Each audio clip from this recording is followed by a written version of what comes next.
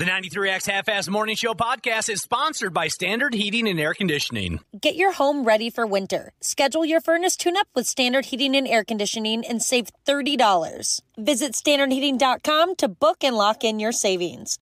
The 93X Half-Ass Morning Show. 93. Well, this is it. And it couldn't have happened to a nicer group of people. Today is our Friday, and we say word life and welcome to the 93X Half-Ass Morning Show. Welcome to the damn... Josh, have you met my wife? You know, we cover this a lot. I've known her for 2 decades. Your wife. My wife. She went running out the damn house last night. 9:30 p.m. Oh, whoa. Maybe even later, 9:30, 9:45. Werewolf. She went running out the door so she could try to take pictures of what folks were calling the Northern Lights. You know, that's on my bucket list, and I didn't realize I could just go outside last night. I heard rumors, but I thought, they've said that before, and I've never seen them. But I had a buddy send me some beautiful photos. Oh, boy, they were trading photos back and forth last night. I've never seen them in person, and I'd love to. Yeah, I've seen them on Snapchat. I've seen them in person. One of the times I went up to Grand Marais for a weekend, and it's undescribable. And it sucks because pictures never do it justice. I feel like I get a good enough idea. No, Snapchat did pretty good last night. I'm telling you, it's insane seeing it in person. Yeah, I want to see it. It was bizarre behavior, I thought. Even worse, from the wife, she came back. Oh, sorry. You didn't change the locks, or after a stretch of time, she came back. Yeah, the Northern Lights hit town last night, and everybody was losing their friggin' minds. Did you go look at all? We went for a drive, right? Uh-huh. And saw nothing. Came back to the house, and then as we were, each laying on our respective couches watching the television, I think what happened was the friggin' wife playing around with her cellular telephone saw that people in our neighborhood were taking these magical pictures of the Northern Lights. And, she took off out the door like a shot. At first, when she shot up off the couch, I thought she had to use the bathroom because she has really, really bad irritable bowel syndrome. Oh, so when she first shot up off the couch, I thought, well, she's going to the toilet. But no, she just grabbed the car keys, went running, got into one of our motor vehicles. It was a big panic attack. Super Luber Jesus and a few other texters are saying that you couldn't see them with the naked eye in the cities, but your camera could capture them. I've not heard that before. I don't know. Supposed to be better tonight. It's not anything that I fall down and touch myself over, but, she went running out the door, and she said people were lining the streets in our neighborhood, staring up at the sky. Madness. Total madness. Yeah. It's going to be even better tonight, you say? That's what some texts are saying. All right. It's one of those things I've always wanted to catch those. But I wonder if it's like people say about Mount Rushmore, which I've also never seen, where you kind of get there and you're like, Yep. That was the first thing that popped in my head, Josh, when we were talking about this. Yep. I did not get that vibe from Mount Rushmore, That Josh. was very underwhelming. I'm glad you didn't, Ashley, because I've always wanted, since I was a little kid, I thought, wow, that's the coolest thing. I really want to go see that. And then people are like, dude, you get there, it's packed, you look at it and go, this was a wasted trip. The only good part was breathtaking. they had an ice cream stand at the end. When you walk through it, they had a little shop where you get an ice cream cone. Otherwise, I would have been really upset. Yeah, and it takes so long to get up there. Like, you have to go through back roads, and then you have to go up the hill and park and walk. Josh, I know you'd probably be interested in something like this. They also do helicopter rides. Oh, do they around Mount really? Rushmore. Yeah, I've heard those are really cool. I've done one, and I loved it. Absolutely loved and that was over the Grand Canyon, which I thought was pretty impressive. I know other people have said, well, yeah, that's a big crack right there, and that's it. The Grand Canyon's going to come into play in our Stupid News report, I think, if I'm remembering correctly. Have you seen National Treasure? The second one. What yes. is that? Oh, the first one. Then you've seen what Mount is it? Rushmore. Oh, they go. It's a Nicolas Cage movie. Oh, it's a movie. Yeah. He like love that follows movie. clues throughout like history, relics and stuff like that. All right, Cubby, I've seen the Northern Lights in person. Up in Ely, International Falls. I've seen them a couple times up there. You'd like it a lot. You like leaves and trees and nature and all that. You'd like it a lot. Mount Rushmore, I'm with the rest of these folks. This is 30-some years ago that me and some pals, we made a road trip to Colorado. On our way home, we hit the Mount Rushmore scene, and it was just pretty much what everyone else has been describing. We were excited as all hell, and we kind of walked up and thought, okay, That was it, huh? That's so disappointing because it's one of those places. Like, I don't like to travel, but there's a handful of places I'd like to go, and that's one. But I think you would really like it. You're just a deeper person than the rest of us. Well, I don't know about that. I think I'm easier to entertain simply because I don't do anything. So maybe it doesn't take much. I'll go along with that as well. But I found it also to be underwhelming, Mount Rushmore. Thank you, everyone who's sending in pictures of the Northern Lights from last night. I've noticed quite a few of them. The red ones look like Metallica's Load album. There's a couple of them I thought, are you tricking me here? I've got the Load album. I know what that looks like. People are sending you pictures that they took last night. Everybody was out doing it. It was a hell of a scene. So, all right. We got plenty to do today. 7:30, we're going to chit-chat with Minnesota Vikings long snapper Andrew DePaola. He's on vacation. Yeah, it was nice of him to agree to call in. He's got a week off. I wonder how his experience was in England. Did he like it, or is it Mount Rushmore for some of you, where he saw Big Ben and he saw whatever else they got over there and thought, Parliament. You're just going to have to ask the prick. Yeah. I could see, well, it's funny. I could see him going either way, right? I could see him really liking it or going, it wasn't that great. Or maybe they didn't even have time to see much. I remember 2 years ago they played a game in London, and that's kind of what he said. He said they had basically like an hour to themselves at one point, and they didn't really get a chance to, go sightsee or anything. Oh, we talked to him about London once? I believe we did, yeah. Oh, okay. I guess I don't remember that. Yeah, we played a football game over there in England, and they dumped a week off on the guy. So he's going to join us anyway, even though if I were him, I'd be sleeping in. Oh, yeah. Then we'll be ready to make a new famous friend through a fresh edition of a gimmick we call Who Dis. Randy Shaver and Brad Ryder are going to ask our guest yes or no questions to try and figure out who Dis is. You said famous friend. Yes. That's like a reoccurring bit I have with my wife sometimes where there'll be a celebrity, whatever it is, we're watching something or listening to something, and last night's example was Stevie Wonder came on the radio. Stevie Wonder. And I thought, I asked my wife, I'm like, do you think it would ever be possible where if Stevie Wonder and I somehow ran into each other, we could become fast friends? I mean, I don't know how much time we have left with Stevie Wonder, but I wonder if we'd be buddies in some way. Interesting little scenario, that little game that you and the wife play. Every once in a while, there'll be a celebrity where I think, I bet that guy would be a good friend to have. Well, what did the wife say to you about the possibility of you and little Stevie Wonder becoming friends? So we've done this bit quite a few times, and never once did she think that person would have any interest in being my friend. Never once. Dang. How is that possible? You're a very personable, friendly guy. Did she give you any reason why you and Stevie Wonder wouldn't become fast friends? She didn't have anything specific, but, my family is very bad for my mental health. You guys have seen it. Oh, yeah. I am It's hilarious. abused. I'm abused. Sometimes it's cutting how clever they are with, and sometimes, I'll just get memes that are very insulting, or like even little things like last night. I don't know why your family, your wife and her kids, I don't know why they want to be anything but friendly with the person who saved them from total disaster.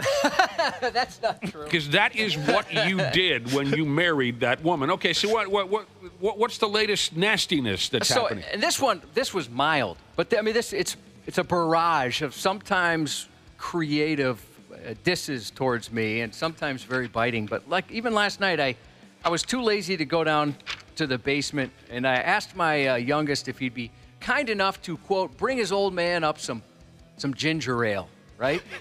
God, does this guy know how to party or what? I know. I just realized how old that sounds. And he's like, well, you got the old part right. I mean, like I said, that's a mild thing, but I can't even have something simple. There's no simple transaction where some sort of slight doesn't have to come out of it. Where they're just like, yes, Father, I will get you a ginger ale. Would you like me to get you some Werther's Originals while I'm down there? Hey, you do a lot for me.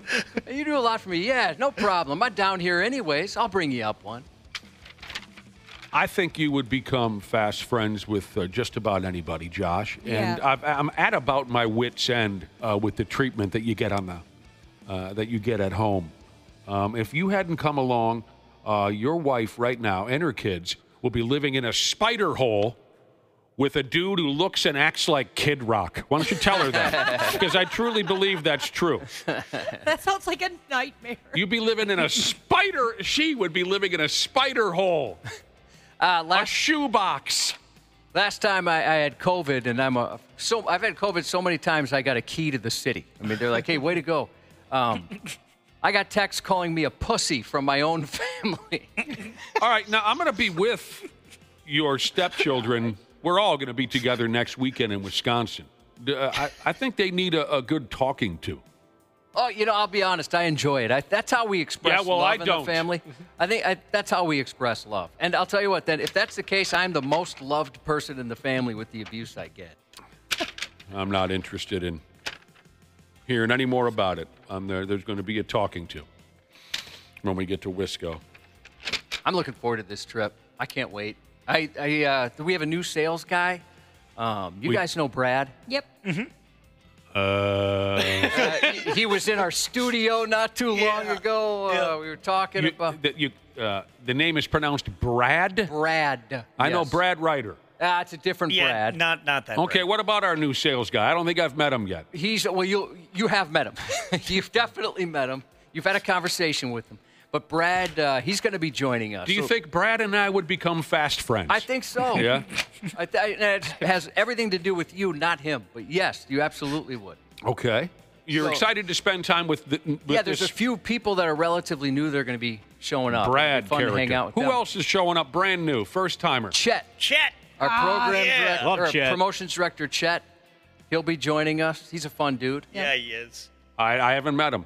You've actually met him. You've had text. I gave you his phone number yesterday. You had a text conversation with Chet. I'm looking forward to meeting the guy. Sounds like you guys really like him. Yeah, no, he's great. But I can't remember if I told this on or off air, but the first time I met Brad, I'm walking back from the bathroom, and we had no time, but I had to pee so bad. Sometimes I got to pee.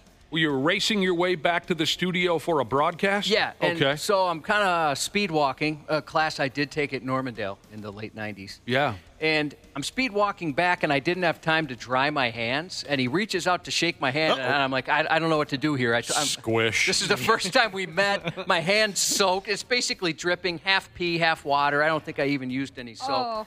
But he wanted to go for it. I got my hand in between my legs, drying my hand as fast as I can. It probably looks really dirty, and it was still a wet handshake. And you know what? Brad forgave me. He's that type of guy. You're going to like hanging out with him. And I can't wait for listeners to get to meet some of these guys. They're going to represent the station well, and that's not always been the case, as you know. No, not always been the case. I'm looking forward to meeting Chet and Brad. Who you've met before, yes. When we get to Wisconsin. Outdoor Weed Jesus on the topic of the way your stepchildren and your wife treat you at home, Josh. Outdoor Weed Jesus says, I think, as Greg Coleman would say, Josh's family needs a tune-up. No, that was Chuck Foreman who said that.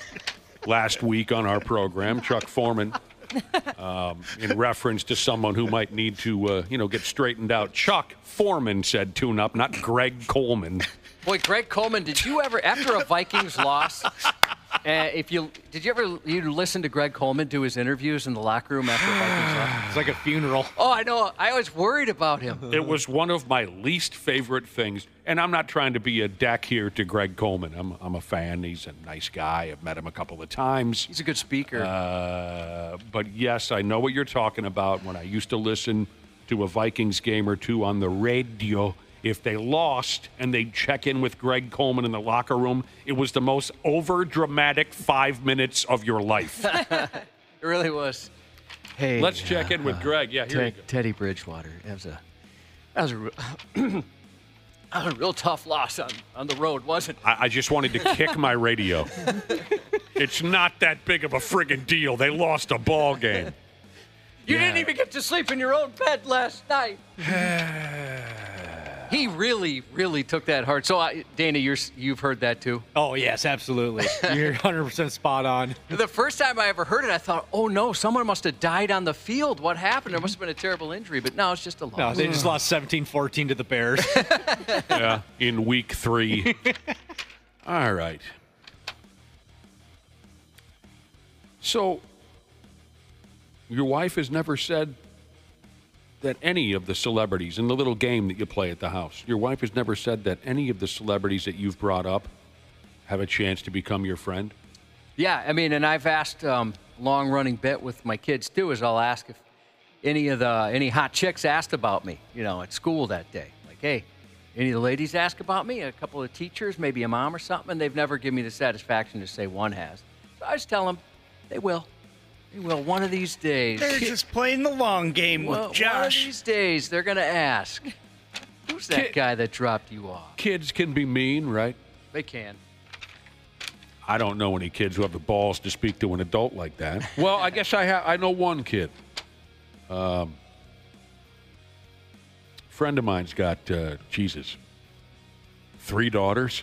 Oof. Isn't your niece kind of... He's not a happy guy. With 3 daughters, not a happy guy. Your niece is not afraid to go after you a little bit. Well, she joins in with my sister and my friggin' wife when they're teasing me. Yeah, my niece will get involved. But she doesn't take it too far. She knows I'll smack her. She doesn't make fun of a neurological condition you have like my kids do with epilepsy. You see, you're going to get... Something you can't control. Brutal. Something I take medication for and I could die from. If I keep hearing these stories and I'm going to have 6 beers over there in Wisconsin and I'm going to end up saying something I regret to your family. Cam's the only one that's nice to me. Don't take it out on him. My buddy who's got 3 daughters, when they were little, they were a little nasty. One of them...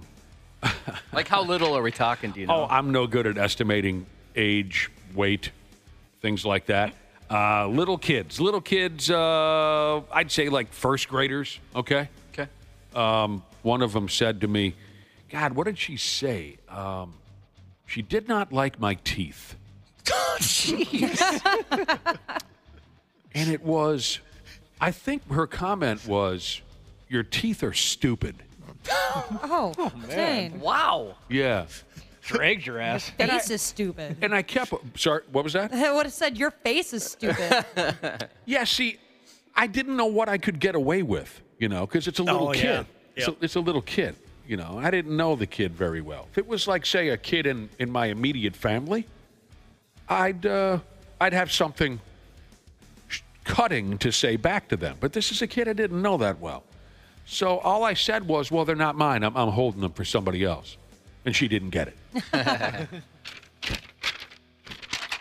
All right, so there you go.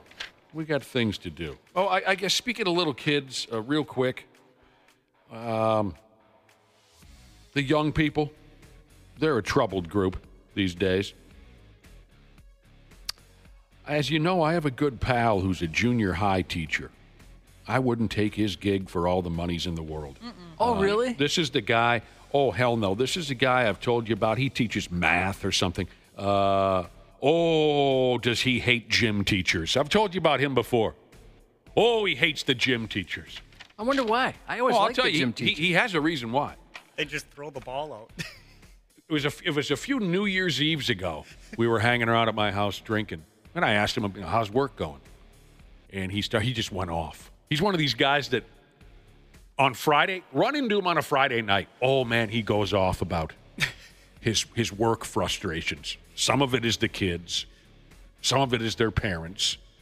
A small portion of it is his coworkers. Just like any other gig.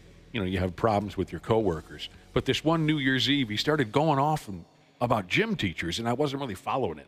And I said, "What? So what's going on here?" Gym teachers. I said, "Well, what? You don't like them?" "Not at all." And I said, "Why?" And he did this motion like he's rolling a ball. He goes, "They just roll a ball out. That's all they do. Just roll it out. That's all they friggin' do. And they get paid the same as me. They just roll a ball out." Hates the gym teachers. Do you guys know any teachers? Yes. Yep. I think Dana does. I live with one. He does. Yeah, I have two very good friends who are teachers. I have a lot of teacher friends. Here's the deal. One is very attractive, and the other one, he's tough to look at. Oh, so that kind of evens out then. Yeah, there's Hot Paul, Nice. which, Oh. it's right in the name. Is that the ugly Yeah, one? he's gorgeous. And then Mike, tough. I remember Hot Paul's not even fair. He's know. ripped. He's hot. Yeah, he's a good-looking dude. I think I'm remember in love. Paul. Yeah, he's a nice guy. He's a teacher, huh? Yeah, he's at your rival school. I believe it's Wyzetta's rival. Who's that? Minnetonka. Oh, sure. At the high school, he probably knows some people that I know. A fourth grade teacher made a list of the 12 slang words not allowed in her class. Slang words. And everyone's touching themselves and talking about this on that evil social media. Okay? I'm going to give this to you real quick. She wrote it on a whiteboard. These are the popular slang terms that she banned. And, folks are picking on this gal because she herself made a spelling error. You know what's funny is Dana had sent this article, and Dana, you have a spelling error in the part where you're saying she got ripped on about a spelling error. That makes sense. Take a look at what you wrote there. What did he misspell? Instead of error, he put air. Oh, nice. And got roasted for a hilarious spelling error. So first off, the teacher's getting made fun of because at the top of her whiteboard, where she wrote this list of banned slang terms, she wrote words that are not allowed, but she spelled allowed A-L-O-U-D. Oh. As opposed to A-double-L. And she's a teacher. Oh, I don't know how to spell the rest of it. We make mistakes. We all make mistakes. Yeah, everybody. She might be a math teacher. Yeah, that's true. Not in English. That's true, Waffle. Here are the damn banned slang terms. Some of them you've heard on this program from Josh. Skibbity. Sure, skibbity. Stupid. Okay. Yep. Not all of them are slang terms, I guess. Shut up. Can't say that in her fourth grade class. I've been around families like that where the kid goes, where the kid says, "I hate strawberries" or something. And then the mother says, "We don't say hate." Yeah. Yep. And I've always We thought, say loathe. Detest. and I've always said, well, what are we going to talk about if we don't talk about the things that we hate? We don't say hate in this family. Well, then I've got nothing to talk about. And I've been around families who won't allow their children to say, "Shut up." I guess I'm in favor of that one. Yeah, we always said don't say that. You can't say "jayat" Diet. in her Giat, class. is that it? I'm sorry? You can't say... Giat. You can't say Ohio? Do we know the background on that? Yeah, it's like if something sucks. Oh. Really? Can you use it in a sentence? Well, it used to be like Ohio Riz, and now it's like that's so Ohio. At least that's the one I hear at home. Ohio is now...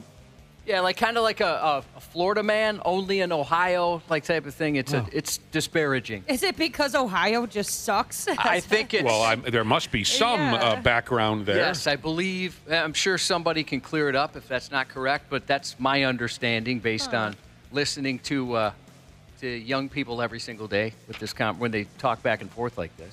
In this lady's fourth grade class, you're not allowed to say out loud grimace shake. Grimace shake? I wonder what those grimace shake memes, if you could call it that, are kind of funny. Those are hilarious. They're pretty good. So, the Grimace Shake. McDonald's came out with a Grimace Shake, right, based on Grimace, the Okay. character. I'm not familiar with this. And so you go, oh, hey, I'm going to take a sip of this Grimace Shake, basically, and then it cuts to you dead.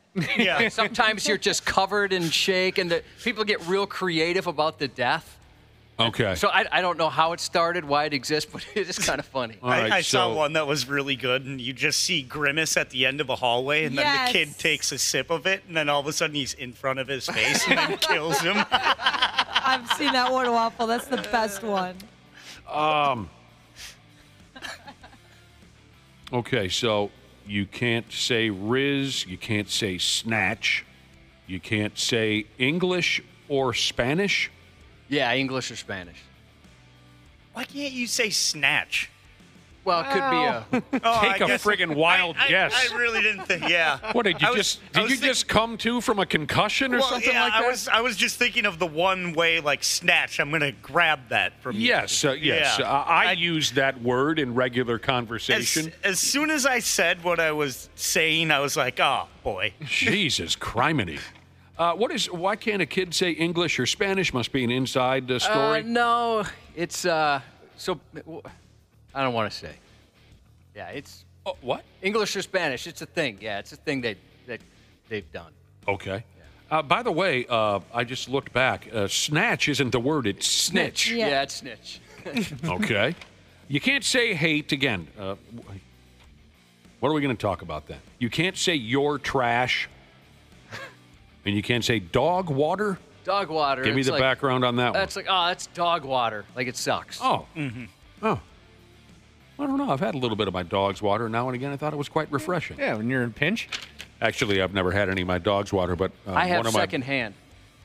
When our dogs, for whatever reason, when they drink, half of it is in their mouth and the other half falls out. And if they jump up on you on the couch or something, every once in a while you get a little splash in your mouth. That's pretty gross. Yeah. Back in the day when the old Blue Goose was still in operation up in Garrison, we went ice fishing up there, and a buddy of mine got so friggin' drunk at the Blue Goose, and we were staying in a motel that night somewheres nearby, and we had a dog with us, and my buddy woke up middle of the night. He was so dry-mouthed and feeling horrible from all of his drinking that he drank out of the dog's water bowl because it was the only thing close to his bed that would wet his whistle. Drank out of the dog water bowl. You had to be there. What time is it? Tell me what time it is. 6:07. The Blue Goose, man. Haven't heard of that in a long time. Ooh. Good times? Oh, yeah. Yep. My family's cabin was up in Crosby, so. Your family's cabin is dog water. Oh, dude. How do you like that? Ouch. That was biting. Yeah, that's not how you want to start your Friday right there when you get your ass kicked like that. All right, here's the deal. Just taking the rest of the day off. We got plenty to do today on this here Friday morning. Go buy some salve for that burn. Randy That's Shaver, Ohio. Brad Ryder, Andrew DePaola, and a special guest via a fresh edition of Who Dis. We'll take a break. Stupid News is on the way on the Half-Assed Morning Show. Half-Assed Morning Show. They're loud, they lose control, they do their little circus act, they're a nuisance. 93X. Our technicians are geared up and ready to make sure your system is running reliably this winter. Regular maintenance from Standard Heating and Air Conditioning helps prevent costlier breakdowns in the future, and we know they always happen at the worst time. Hey, Ashley here. Get your home ready for winter. Schedule your furnace tune-up with Standard Heating and Air Conditioning and save $30. Have a boiler? Save $40 on your boiler tune-up. Visit standardheating.com to book and lock in your savings. Stay cozy, stay ready.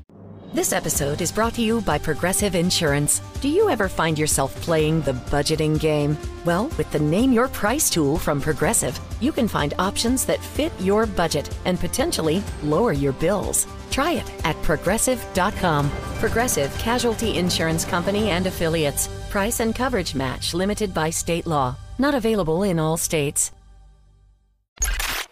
Stupid News on the Half-Assed Morning Show.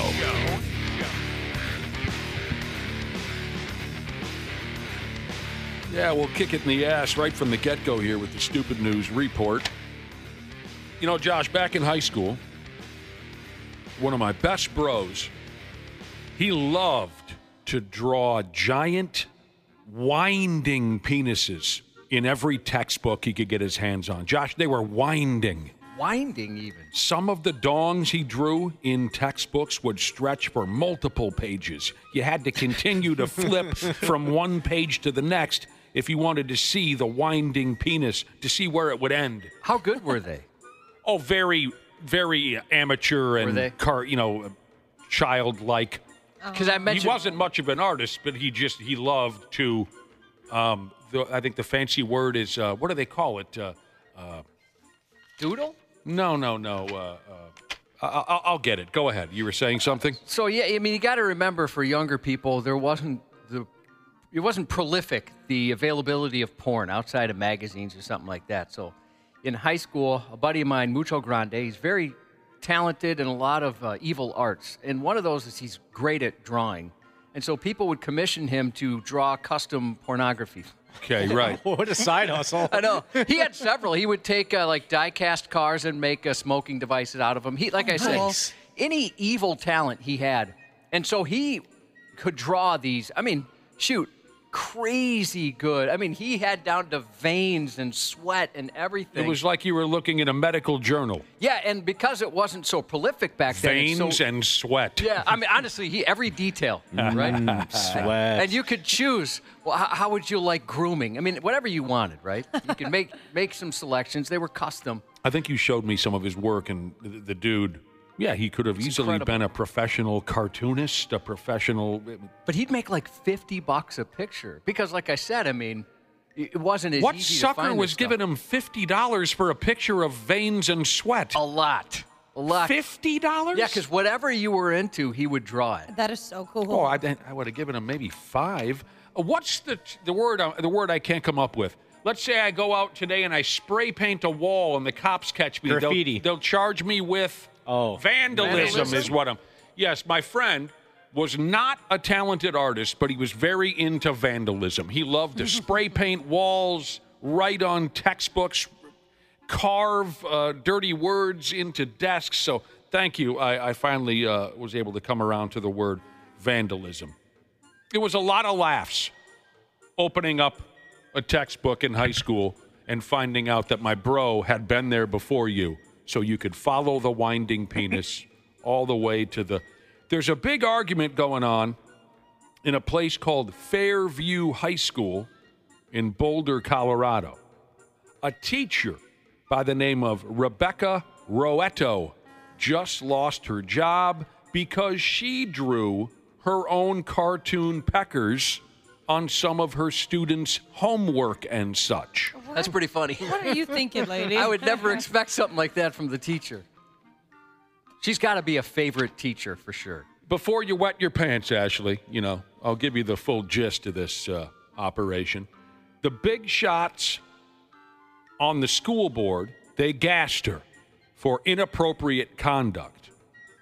However, current and former students say that the school board doesn't know the whole story and that Mrs. Roetto is a damn good teacher that doesn't deserve to be canned.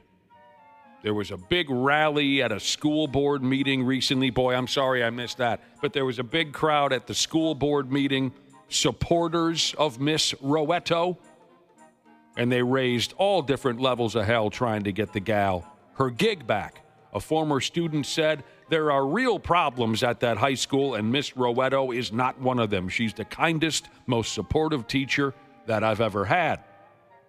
Wow, that's got to feel good to have your students talk about you like that. Sure. The lady taught a couple different things over at the school, something called Wellness in Action. I think we used to just call that health class back in the day. I could be wrong. Wellness in Action. She also taught friggin' yoga and bowling. Dude, this school sounds sweet. A wide range. She held down that job for 20 damn years. So she's been accused of drawing peckers on 10 students' papers as a joke. What folks are missing, what her supporters are telling the school board, is on the day she drew the tallywhackers, students had shown up to the school early, and drawn dongs all over the building, like a senior prank kind of a thing, right? So when everyone gets to school that morning, there's, as Josh would say, hogs drawn all over the school. So later that day, Miss Roetto was looking to mark some homework or whatever for her students, like maybe a mark to indicate that she had graded the work. And one of the students had a smart mouth comment and said, well, why don't you just draw a pecker on our homework? It seems to be the theme of the day, or something along those lines. So she did. Ha ha, everyone goes home a winner. But a school security guard saw one of the drawings and ratted her out. So the district called it misconduct and sexual harassment. And she lost her job. To cut to the chase, many students and even parents think the firing was garbage. They say Miss Roetto is where it's at, and they're telling the school board to not be a flatliner about this. Now that you know all the circumstances, it's silly that this lady would lose her job after 20 years for having a little bit of fun with the students. Hearing these stories, it makes me wonder, like, if certain things got out, like when I was in high school, what my teachers did, like how many of them would have had a job for long? And it was nothing that was like, I guess, like bad, but it was little things like this. Like I had a teacher that would move, if you fell asleep in class, he'd move your desk outside the classroom, or he would throw things at you. Yeah, we all had those. And I don't think, like nowadays, I don't know if that'd be cool. Well, we had a teacher. Well, the throwing things probably wouldn't be cool, would it, Josh?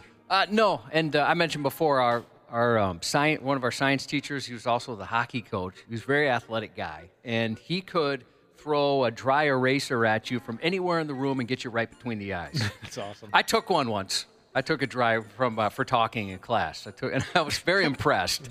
I think I had a concussion with how hard he could throw, but because it's got that wood handle, right? Got me right in the head. But you're right. That probably would be an issue. We had a teacher, an old nun. I'd say she's probably in her late 70s, and she'd been there for years. Everybody loved her. She the one that would flash you guys? No, we never had one of those. Never had one of those. But she would swear up and down. She had a dirty sense of humor, and people loved her for it. I mean, the staff, everybody. But you're right, Ashley. Nowadays, she'd probably be gone. I even had a teacher at one point that this awful kid, was in her face just like saying the nastiest things I've ever heard somebody say at that age. And she hauled off and slapped him, and she was like a hero for the next month. She didn't lose her job. Nobody got mad. It was like, yeah, that kid deserved to get hit. Lots has changed. You gotta be careful if you're a teacher these days. I'll tell you what. I mean, you understand being careful with the interactions, right? You hear some pretty bad stories, and they're looking out for their students. But sometimes reason needs to sneak in a little bit, and the particular instance needs to be taken into account, where it seems like it's just kind of a blanket thing. Yep, you're right. Love my forerunner, garbage hauling, faith believing Jesus says, is she hot? Yes, she is. Yes, she is. She's very attractive. Who are we talking about? Just the teacher here. Oh, Miss Roetto? Yeah. Oh, I never looked her up. I hate myself. Attractive. She's a pretty lady. Mm-hmm. The soundest sleep I've ever had in my life was during class. Yeah. I can't believe you never got in trouble for that. Well, you would get in trouble. They'd give you a detention or whatever, but I didn't care because detention was a friggin' riot. We would go to detention when we didn't have it in high school because it was a friggin' riot. It was so much fun in detention. I mean, teachers would try to wake me up, but I didn't care. What could they do? But you were mentioning, Ashley, the teacher that would push you out into the hallway. Yeah. I once was so absolutely out cold in a 9th grade class. Oh, I was tired. The teacher pulled my desk with me sleeping in it all the way out into the hallway, and I didn't wake up until the bell rang. Oh. That's the Everyone's best. just passing by, and you're just like no waking idea. up. No idea where I was. For a few seconds, like, what happened? Huh? Oh, I loved to sleep in class. I was the best at it. I'd pack my backpack with T-shirts and whatnot, so it'd be a nice soft pillow. That's smart. Best in the business, right here. I think the best thing that a teacher ever did when a kid was sleeping was he had the whole class get up, and we all went outside And then we were at the window and like knocked on the window and were waving at him when he woke up. That's hilarious. That's good fun. bit. Only poops while punched in. Jesus said he had a geography teacher who would bounce a ceramic globe off your head if you fell asleep. A ceramic globe. Oh, that Ouch. hurt. Oh. Man. Oh, whole frog protection. Jesus said he went to a Catholic school and his parents signed a corporal punishment consent form. I don't never understand. What? You can do that. I didn't know you could do that. Yeah, I didn't know you could do that. Can you explain that to me? What So happened? your parents are saying, hey, yeah, if you smack my kid, that's cool. You know, go ahead. If he's out of line and Okay. he has it coming, go ahead. Yeah, teachers didn't need to have that back in our day. They We got the ruler, yeah. slap the living hell out of us. I thought it was hilarious. Oh, I loved it when one of my classmates would just get chin checked by the teacher. Man. Chin checked. All right, let's see. Let's check in and see what's happening at the local sex spa over there in San Diego, California. Now, my neighborhood does not have a sex spa, as far as I know. Grew up in a neighborhood that had one.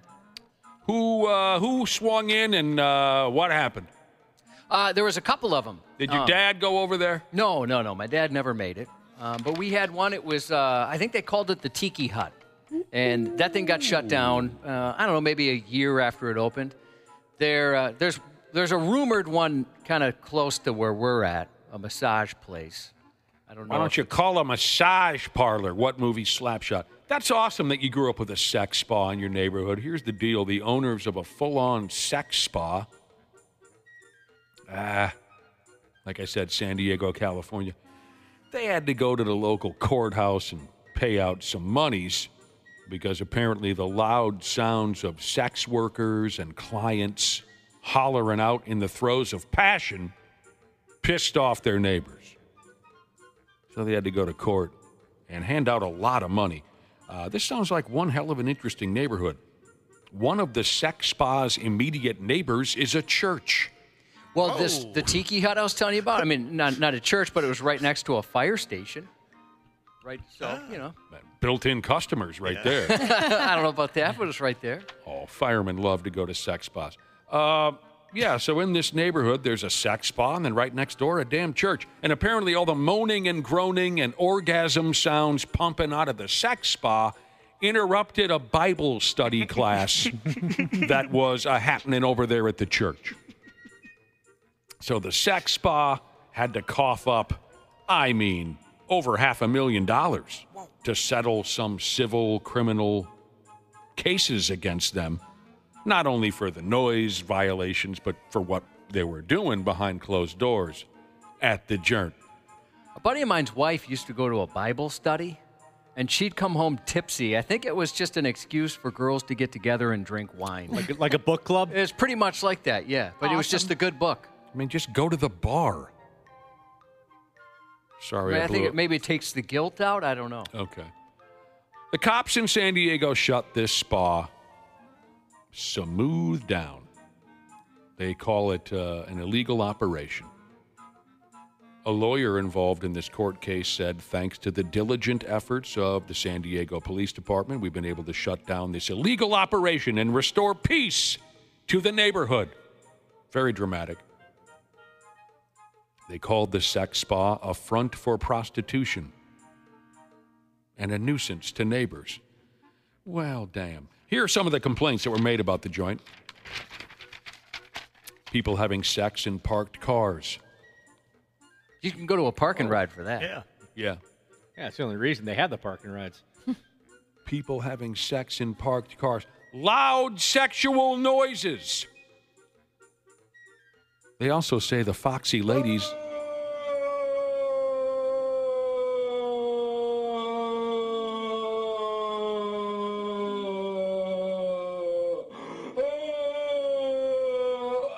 Amen. I made a mess that night.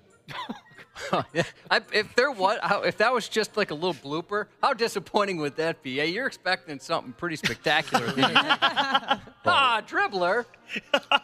Made a terrible mess. A friend of mine was telling me he was talking a big game to his wife, like, oh, look out.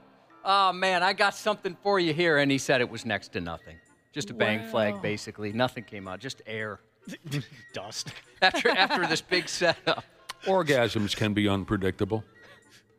By the way, I had the name wrong. Thank you, Brotherhood. I thought it was called the Tiki Hut by the place of ill repute by where I grew up. But Was it instead called the Freaky Tiki? Nope, the Bamboo Hut. That's right. Bamboo. Another allegation against this sex spa was that the foxy ladies that work at the joint were trying to entice young dudes into coming on in, even though they weren't underage. Hollering at the junior high kids, "Hey, baby, come on in. You want a good time?" Some kid with a backpack and a lollipop in his mouth. I would have been so intimidated. Shoot, I probably would today. Workers propositioned undercover cops. It was a hell of a scene. Masturbation, oral sex, anal sex, woman on man, woman on woman, toys, double penetration, used condoms, KY jelly, handy wipes. Actually, all of that last information was taken from the Wikipedia page that details the Minnesota Vikings Bang Boat event from back in October of 2000+5. You can look it up yourself. I'm not kidding. Oh, that'd be fun. Starting with masturbation all the way to handy wipes. That wasn't anything to do with this sex spa. That was the Bang Boat. I'm telling you, you can look it up. Read a story about P. Diddy. I bet you get a few good things in there, too. So much lube. People keep bringing him up. What happened? He had all the lube in the northern hemisphere at his house. He's an awful, awful, awful person, Nick. All the lube. If what he did, or he's accused of, he did, he should never get out of jail. Oh, God, help us. Never see the light of day. I should look this up. How many have upped and hit the local opera house for a show? Anyone ever seen a live opera? No. Oh, I saw Phantom of the Opera. I don't know if that counts. Phantom of the Opera. But, which was excellent, by the way. No, I've never been to an opera. Yeah, we used to have to go to the Chanhassen Dinner Theater, and they would do operas and stuff, and we would go for school. Are you sure that counts as an opera? The Chanhassen Dinner Theater? Yeah, I was going to say. I don't know about that. They did operas. I'm talking about the full-on wah and all the theatrics. That's what it was. Okay. Yeah. Fat lady, did she sing? She did. I'm going to have to go along with it. What were you saying, Josh? You saw the Phantom of the Opera? Phantom of the Opera, like a national show? In Vegas, when on my honeymoon, when my wife and I went to Vegas, we wanted to go to a show, so we went to Phantom of the Opera. Who was the Phantom? Was it Paul Stanley? It was nobody famous. Was it Sebastian Bach? No, I would have loved to see that, though. I've seen that on YouTube. Because both of them played the Phantom in a national big-time tour. Maybe you got to go to New York or something for that, but... Not my style. I'll tell you what, though. There's a new opera coming to the United States of America to put on a few shows, and apparently it's so damn nasty that folks have been running for the exits because they've just been made to be sick by the show. At one of their recent shows in the silly United Kingdom, 18 people needed medical treatment after the show was over with. I am intrigued. How can I get tickets? Yep. The story here calls it a, quote, radical feminist opera. It goes by the title of Sancta Susanna. And it tells the story, get ready now. It tells the story of a suppressed nun and her journey of self-discovery and sexuality. They had an episode of House like that. I don't know if you guys watched that show ever. Never saw it. Oh, I can't remember that one. The show features explicit lesbian scenes, nudity, and this is my favorite part, and real injuries. Okay, this sounds sweet. Real injuries? That part is certainly different. They need new cast members every single show. I've seen lesbian scenes before. I've seen nudity, real injuries. So here's what you get to see at the show.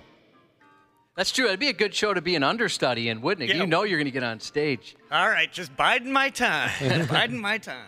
Depends on who you are, but this was too much for some folks. Says here, in the show, you get to see plenty of sex acts, real and simulated blood, painful stunts, graphic portrayals of violence and nudity, naked performers, a crucifix-shaped sword, is thrust down an actress's throat. An actress portraying Jesus spanks a naked nun. Nuns rollerblade around the stage while naked. A nun has sex with Jesus. Someone has their skin cut off their body, and then the skin is fried on a stove. It is rough. I looked at some photos and saw a couple videos, and they're pretty graphic. Sounds like something the South Park guys would come up with. I'm watching the trailer. Why is there a skateboard ramp? Because the rollerblading nuns. You didn't hear me say rollerblading nuns? Yeah, but I didn't expect them to be doing like McTwists and stuff like that, you know? Now, this here opera was composed over 100 years ago, and everybody lost their minds while watching it. Then, too, someone decided to give it another run.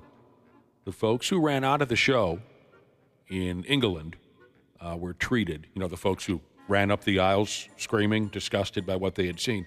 They were treated for stress and excessive nausea. The show has classical music in there and also some metal, or as Rob Halford would say, metal. And not everybody hated it. Something different. Yeah, not for everybody, but I can see some people enjoying it. Boy, I remember a couple times getting a little sick with... I just lost it. The Jim Caviezel, where he plays Jesus and gets his... The Passion of the Cripes. Oh boy, did he get beat. He sure did. The Passion Oh, boy. of the Cripes. I was not expecting that. You knew the story, right? You knew it was going to be bad, but... He took a beating. They went for it. I was wondering how it was going to end. All right, this is fun for everybody involved. I think. A lady who was grocery shopping was reportedly knocked unconscious after a cauliflower fell on her head. Oh, no. How soft is this woman's skull? Again, with the effing United Kingdom, I apologize that we spend so much time over there in the stupid news. I'm so tired of hearing from these people. Well, they're so stupid. It's the stupid news. The gal goes by the name of Sammy May. She says she was browsing a discount rack at a grocery store when suddenly a really large and heavy item fell down on top of her head. And she says it knocked her the F out, like what Debo did to Red when he asked for his bike back in the 1994 documentary called Friday. I sympathize with Red during that portion of the documentary because he said the bike was kind of like belonged to him and his dad. Both of them kind of wanted their bike back. And Debo said, "What bike?" And Red said, "The beach cruiser, homie." Should I play the whole scene out there? Do you guys understand? The beach cruiser. Anyway, the gal got knocked out kind of like Red did. She woke up on the floor of the grocery store, and she was nude. No, I'm kidding. She woke up on the floor of the grocery store, and she came away from the deal, she says, with one of those concussions. I don't know if I'm buying this one. Who's with? Anyone with me? I don't know if I'm buying it. Does seem a little unlikely. I don't believe it. Seems like a frivolous lawsuit waiting to happen. Mm-hmm. It says here, one of those also happened on Friday. Remember when Ezell fell down in the grocery store? Yeah. And he said, "I want $10,000, but I'll settle for a pack of cigarettes." That was Ezell. Friday, the documentary. Everything always comes back to Friday. Of course. Cauliflowers, they say, Josh, are normally around 2 pounds. Yeah, they're very light. But this lady says the cauliflower fell between 4 and 6 feet before hitting her skull. So it built up some speed, some momentum before it slammed her in her English noggin. Now you need a mathematician. Oh, she's in big trouble here. She has a variety of symptoms: neck pain, anxiety. She's unable to work. Is she afraid of cauliflower now? She's considering legal action. Oh, that's a big surprise. I think I'd be kind of embarrassed if I got knocked out by a cauliflower and only fell 4 feet. Yeah. Kind of want to try it now. I like this part. She says the grocery store staff just put the cauliflower back on the shelf and they didn't treat the incident seriously at all. Because it's not, woman. Well, yeah, you're a grown person who got hit by a cauliflower. What are you got knocked out. Well, you want to have them airlift you to the hospital? I'm not taking this one too seriously. Oh, God. Seems a bit unlikely. But I guess you never know. You have to start wearing a helmet in the produce section from now on. This is going to anger some people. I guarantee it. This angered me. A professional snitch. Well, maybe I shouldn't call him professional. He's not getting paid. But this is a kid, an 18-year-old kid. Now we're in friggin' Germany. God. You get angry.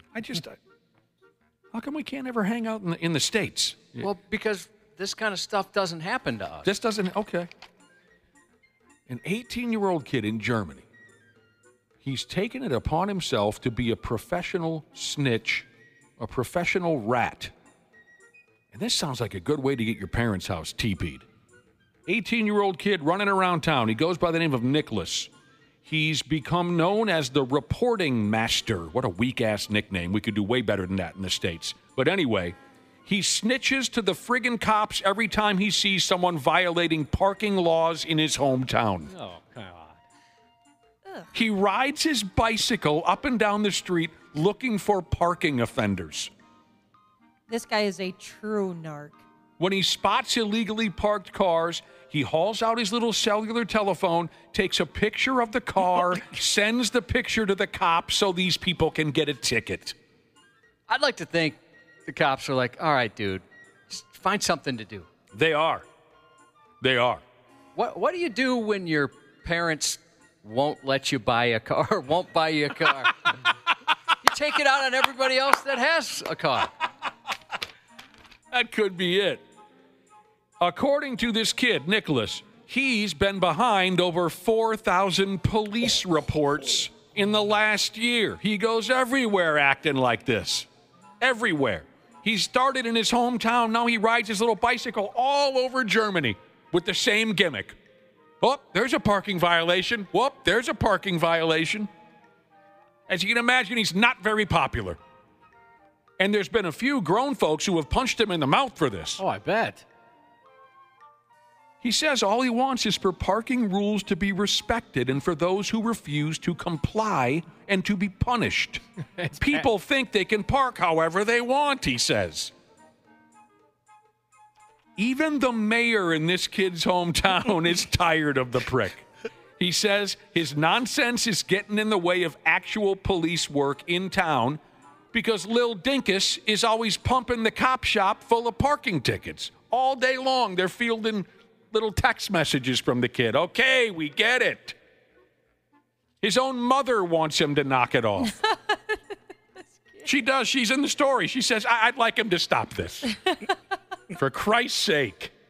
Dude needs to move to New York and get a job as like a parking enforcement officer or something like that. You're right. At least get a job that's legit doing something. I've never heard of anything like this before. And the kid I left out a lot of his comments. He's stubborn on this deal. He really says more or less, F you. Park legally and I'll leave you alone. Like he's ready to go all in. Why is he so upset? I don't know. Did something happen to him? It's got to be something like that. If this was my kid. Would you knock his ass off with a cauliflower? Dude. Yeah, I'm going to wrap him over the noggin with a cauliflower. I'm going to disable that bicycle, I'll tell you that. He's going to find that bicycle in pieces. Yeah. We got to go. We'll be back here in a minute with some sports. Sports on the 93X Half-Assed Morning Show. Has to get it in. Finds Stewart. Stewart for the tie. Misses the layup. And Minnesota with a miracle Game 1 win. 95-93.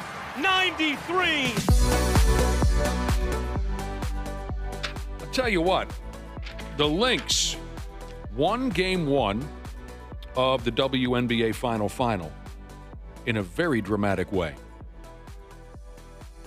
Largest comeback in WNBA Finals history. They were down 15 with about 4 minutes left to play. They forced overtime. They took it from there. This was crazy stuff. I didn't see it. I wish I would have. I wish I would have seen it. I turned it off in the first half, and they were down like 20. I was like, all right, well, punt and hope for game 2. I got a, what's the term again in the business? A text message. I got a text message from Catfishing Jesus. This guy knows and loves basketball. Josh, I don't know if you knew this about Catfishing Jesus. He married a basketball.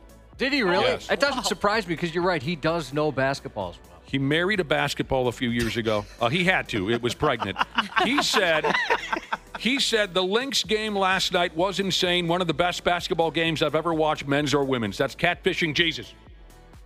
Sorry, I missed it. Married a basketball. Yeah, I heard it was really good. I had a part of my softball team that I played some softball with this year. That we have a group text together, and the girls were blowing it up yesterday. One was like, "Oh my gosh, I think I didn't breathe for a full 5 minutes." Drama. You might be dead. Pigs won the opener. They won the opener, beat the Spray Tan Man and the Columbus Blue Jackets 3-0. It's pretty sweet. We'll cover baseball when the rest of these Jagoffs show up. Randy Shaver, Brad Ryder. There was a football game last night. Somebody won, somebody lost. Big news concerning the Twins, for Christ's sake. Yeah. I'll tell you what. Coming up in a half hour, like I said, Shaver, Ryder. We'll also talk to Andrew DePaola, long-ass snapper for the Minnesota Vikings. The sumbitch is on vacation, but still agreed to come on and chat with us. That probably means, boy, he's got very little going on in his personal life. Guy's on vacation, still wants to wake up and talk to us. Well, he's got a new kid, right? So he's probably trying to get away from some probably gives him a half hour to step outside of the house, Yeah, he's awake anyway. Possibly 1 or 2 diapers he doesn't have to change. We'll talk to Andrew DePaola, and then Randy Shaver, Brad Ryder, going to try to guess who this is. We got another big shot calling us up later on. Randy Shaver, Brad Ryder will get involved in another edition of Who Dis. Plenty more to talk about. Plenty more. But for now, we're going to cut to Cubbies news coming up here in a few minutes. Half-assed morning show. They're loud, they lose control, they do their little circus act. They're a nuisance. 93X. Our technicians are geared up and ready to make sure your system is running reliably this winter. Regular maintenance from Standard Heating and Air Conditioning helps prevent costlier breakdowns in the future, and we know they always happen at the worst time. Hey, Ashley here. Get your home ready for winter. Schedule your furnace tune-up with Standard Heating and Air Conditioning and save $30. Have a boiler? Save $40 on your boiler tune-up. Visit standardheating.com to book and lock in your savings. Stay cozy, stay ready. Check out the podcast that inspired Taylor Sheridan's latest series, Landman. There's a stretch of road in an oil-rich region of West Texas. This region of West Texas, known as the Permian Basin, is in the midst of the biggest oil boom in history. This is a story of roughnecks, billionaire wildcatters, and wannabe dreamers. My name is Christian Wallace. From Texas Monthly and Imperative Entertainment, this is Boomtown. Boomtown, wherever you listen. I mean, we're seeing these kind of events on a daily basis, whether it's physical, verbal, or threatening actions every single day. Here's a sign of the times. Paramedics and EMTs in Hennepin County are facing threats and assaults almost daily. Disappointing data shows there's already been 241 incidents of threats and assaults against paramedics and EMTs this year, compared to 121 for all of last year. The EMS chief at Hennepin Healthcare said his crews received de-escalation and self-defense training, but the increase in mental health and drug addiction, along with working sometimes at crime scenes, has made things at times unsafe for ambulance teams. Man, yeah, they're dealing with dangerous junkies and whatnot, freaking out, that kind of a thing. Can you imagine? Hell, you guys are here to help. You're the experts. You could save my life. I'm going to kick your ass. A 38-year-old Michigan man's temper flared after a road worker honked to warn her coworkers that he'd driven out of control into their construction zone. According to the Oakland County Prosecutor's Office, the worker, a road commissioner inspector, was in a security truck keeping an eye on an unspecified construction zone when she spotted a driver cruising down the closed shoulder. The driver, later identified as Kenneth Oliver, plowed over construction cones and cut off another driver while trying to get back on the road. The worker, seeing this unfold, hit her horn and flipped on her lights to alert the road crew about the rogue driver. Oliver wasn't having it. He jumped out of his vehicle, stormed over to the worker, yelled, and pounded on her truck. After being slapped with a careless driving charge, he sought revenge. A couple weeks later, he sent a threatening message to the Oakland County Road Commission social media account saying he'd beat the road worker to death, shoot her and her family, and he wrapped it up with the line, "I got weapons." Whoa. Police do too, and they weren't intimidated. Oliver was arrested and charged with malicious use of telecommunications devices. Because he got a ticket for clearly being in the wrong. Speaking of dangerous junkies. Yeah. Last Tuesday, deputies in Thurston County, Washington, got a call about a suspect who poured gasoline on himself and stole a family car. They knew the suspect well. During a previous encounter, he tried to run them over with a bulldozer wrecking a patrol car, so that's not an easy guy to forget. Thanks to their past run-ins, the deputies knew where to find him and tracked him down along with the stolen vehicle to one of his usual spots. The 39-year-old wouldn't cooperate, so they brought in a crisis negotiator. When that didn't work, they tried non-lethal measures, but the suspect still took off in the stolen car. During the chase, he turned around and crashed head-on into a K-9 patrol car. The crash was so bad it tore the front tire off the patrol vehicle and flung it over 50 feet. Luckily, though the deputy was a bit sore, both he and the K-9 were fine. Jeez. He tried to run him over with a bulldozer, and he was out of jail. It's not good. You probably hold him a little bit longer than that. He smelled like gas, though, Wapple. Mm-hmm. Yeah, you like that. I do like that. Passed out in your work vehicle is no way to go through life, Mr. Police Officer. A 35-year-old Mississippi cop's in trouble after being found out passed out cold in his patrol car with some illegal stuff on him. According to police, Officer James Jackson was arrested over the weekend with a meth pipe in his hand while asleep, while sitting in his police car. Meth rocks, huh? And apparently he really liked to party in the patrol vehicle. They also found marijuana in the glove box. It was a few years ago in Aurora, Colorado. Officer Nate Meyer was found passed out drunk in his police vehicle. He also liked to party, to the point of a blood alcohol level of 0.43. I don't know about my cops smoking meth rocks. I'm not a fan of that. Yeah, I'd rather leave that to someone else, I think. A suspicious package found outside a Baltimore news station Tuesday afternoon turned out to be a real stinker, quite literally. Somebody dumped a toilet bowl right outside the station. Baltimore police responded to a suspicious package call just before 5:30 p.m. After doing their duty, the city's bomb squad determined the toilet bowl wasn't a safety concern, just kind of gross. A criminal summons was issued for 64-year-old Dwayne Davis. No word, however, on why he left the toilet in front of the station. He's trying to give him a gift. There's been several odd and humorous incidents involving suspicious packages or objects which turned out to be harmless, much like the toilet bowl in Baltimore. Here's a couple. Police in Albuquerque were called to investigate a suspicious package at a gas station in 2021. After the bomb squad was deployed, they discovered the threat was actually a burrito wrapped in foil. The area was evacuated for hours. Fortunately, however, it was just the misplaced lunch. In 2007, Boston, a whole highway was shut down after a thermos left on a guardrail started beeping. The bomb squad was called in to investigate, only to find out it was an old coffee thermos with a malfunctioning battery-operated warmer attached. The incident caused a major traffic jam. Jesus. And of course, there's been many, many, many emergency calls about dead bodies, which turned out to be nothing more than a well-humped sex doll discarded in a public place. I got to know about these battery-operated warmers in my thermos. I've seen those for coffee cups. Oh, yeah, those are sweet. That is funny. There's plenty of things that can make a flight unpleasant, but having the pilot die mid-flight has to be pretty high on that list. A 59-year-old Turkish Airlines pilot passed away during a flight, sadly, forcing the co-pilot to make an emergency landing early yesterday morning in New York. I hope that sumbitch knew what he was doing. The pilot, I'm sorry, this was earlier this week. I didn't get to this yesterday. The pilot fainted during the flight, and when medical intervention on the plane was ineffective, the co-pilot made the call to land. Sadly, that pilot didn't make it. The Airbus A350 had taken off from Seattle Tuesday, headed for Istanbul before everything unfolded mid-flight. Unfortunately and quite terrifyingly, there's been several instances over the years where pilots have tragically died or became incapacitated mid-flight, forcing the co-pilot or another crew member to take control.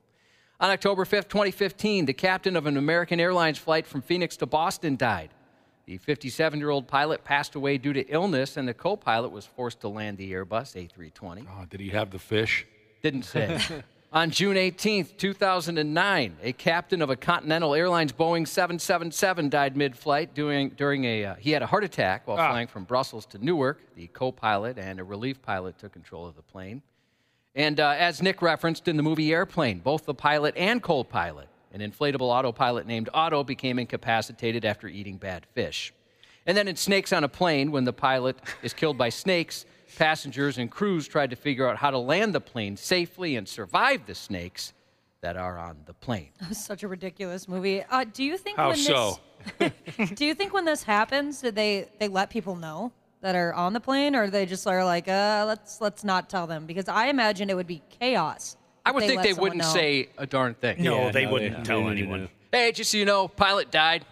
We're good, though. I mean, and imagine, like, finding that out afterwards. Like, oh, my God, what? I think I'd rather find it out afterwards. Oh, yes. Given Telling the all the people making a panic, that's making a big problem even worse. Oh, and then when you start landing, everyone would just freak out. Dying at work, right, Cubby? Yeah, it's the worst. What a nightmare. A 56-year-old Texas man flying on a fire suppression plane in northern Minnesota walked away with just minor injuries after crashing into a lake. According to the Cass County Sheriff's Office, it happened at 2:08 p.m. Tuesday. Luckily, witnesses were able to pull the pilot from the wreckage. He was treated on the spot for minor injuries and presumably offered a clean pair of undies. The Sheriff's Office said the plane, contracted by the Minnesota Department of Natural Resources, was on a routine proficiency flight to meet monthly flight hour requirements when it went down, which they tell me is not routine or an example of proficiency. The investigation is ongoing. But that was pretty scary for the fella. A 36-year-old man found himself in serious trouble after a small plane made an emergency landing on a California highway. Troy Smith, one of the passengers, is accused of tossing over 2 pounds of cocaine right in front of police as they arrived on scene. The cocaine plane flying from Arizona to California had engine trouble over the Pacific. The pilot initially thought they might have to crash into the ocean, but they managed to make a safe landing on a highway without anyone getting hurt. Just this character's luck. Yeah. He's moving some blow from town to town, and the friggin' plane goes down. Somebody didn't check it for gas or something. On the ground, police noticed Smith unzipping a backpack and stashing a package in the bushes. That package turned out to be full of cocaine. And it turns out Smith was already on the DEA's radar. Even before the plane incident, though, Smith was already under investigation by the DEA and Post Office for accusations he was shipping drugs in the mail from Oceanside to different parts of the U.S. Oceanside police said while the drug bust wasn't a huge surprise, the emergency landing definitely was. And while the emergency landing in California unfolded with a surprising drug bust, another dramatic scene was playing out in Minnesota, one that involved a high-speed chase and stolen vehicle at MSP.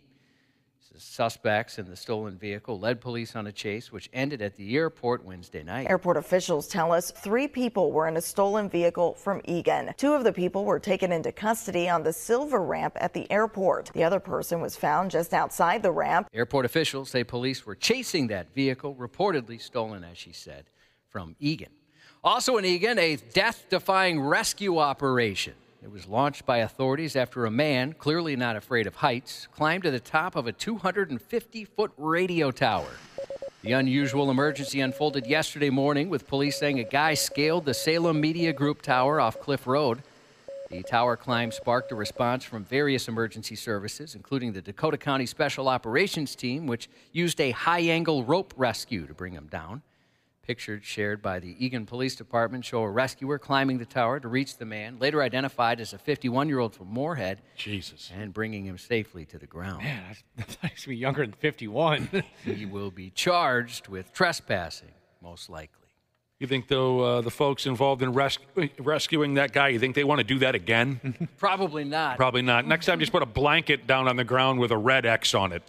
The guy was, yeah, and then maybe he'd win a prize since it was a radio station. Hit the X and you win a prize. Just put a red X on a blanket and say, aim for this, dude. We're not crawling up there after your ass again. That's the old 93X location right there. Is that right? The original 93X. Where was it again? In Egan off of Cliff Road. Oh, yeah. I used to. That was the first building I ever wandered into 29 whatever years ago. You're right. I forgot about that. What a nightmare drive that was for me. Oh, I'd love that drive right now. It'd be perfect. we could hit Chipotle every day. It's a known fact that every time Dana eats Cheetos, his wiener turns orange for some reason. But there's more to Cheetos than just orange fingers and wieners. A surprising new study reveals that a food dye in Cheetos called tartrazine can actually make mouse skin temporarily transparent. The unexpected discovery could open up new ways to studying living animals without surgery, which could be a game changer for science. The study, published last month, shows that the yellow dye, commonly found in snacks like Cheetos and Doritos, slows light enough to make skin translucent when applied to shaved mice. Researchers were able to see things like beating hearts and working digestive systems in real time without invasive procedures. What's even crazier is how quickly it works. Once the dye is applied to the mouse's skin, it creates a window into their body, letting scientists observe organs and even neurons firing in the brain. Whoa. The study didn't find any side effects in the mice, and their skin went back to normal once the dye was washed off. This is so cool. Well, look what I brought for you this morning. Some tartrazine? Well, yeah, I guess. I brought in all my little snack pack Cheeto bags from the house because, for whatever reason, me and the friggin' wife, we love to eat Doritos and potato chips and all that. We just never go through Cheetos for whatever reason. Oh, really? I love Cheetos. So here, you guys, you remember I brought some in a few months ago, right? Yeah, I think I almost ate every single bag. I brought another. I had some for a while, but they started to get old, Wapple. Oh, no, they did not. I got another 10, 12 bags over here for you. So bring those home. Get a mouse. Wapple, I'm going to drop you down a well and make you put the Cheeto on its skin. Ooh. I want to apply some tartrazine to Chris Hockey from K-Fan's entire wardrobe. I'm going to take a look at that whenever I want. Now in theaters, Saturday night. Tensions run high as producer Lorne Michaels and a troupe of young comedians and writers prepare for the first broadcast of Saturday Night Live on today's date, October 11th, 1975. Also in theaters this week, get in the Halloween and Christmas mood with Terrifier 3.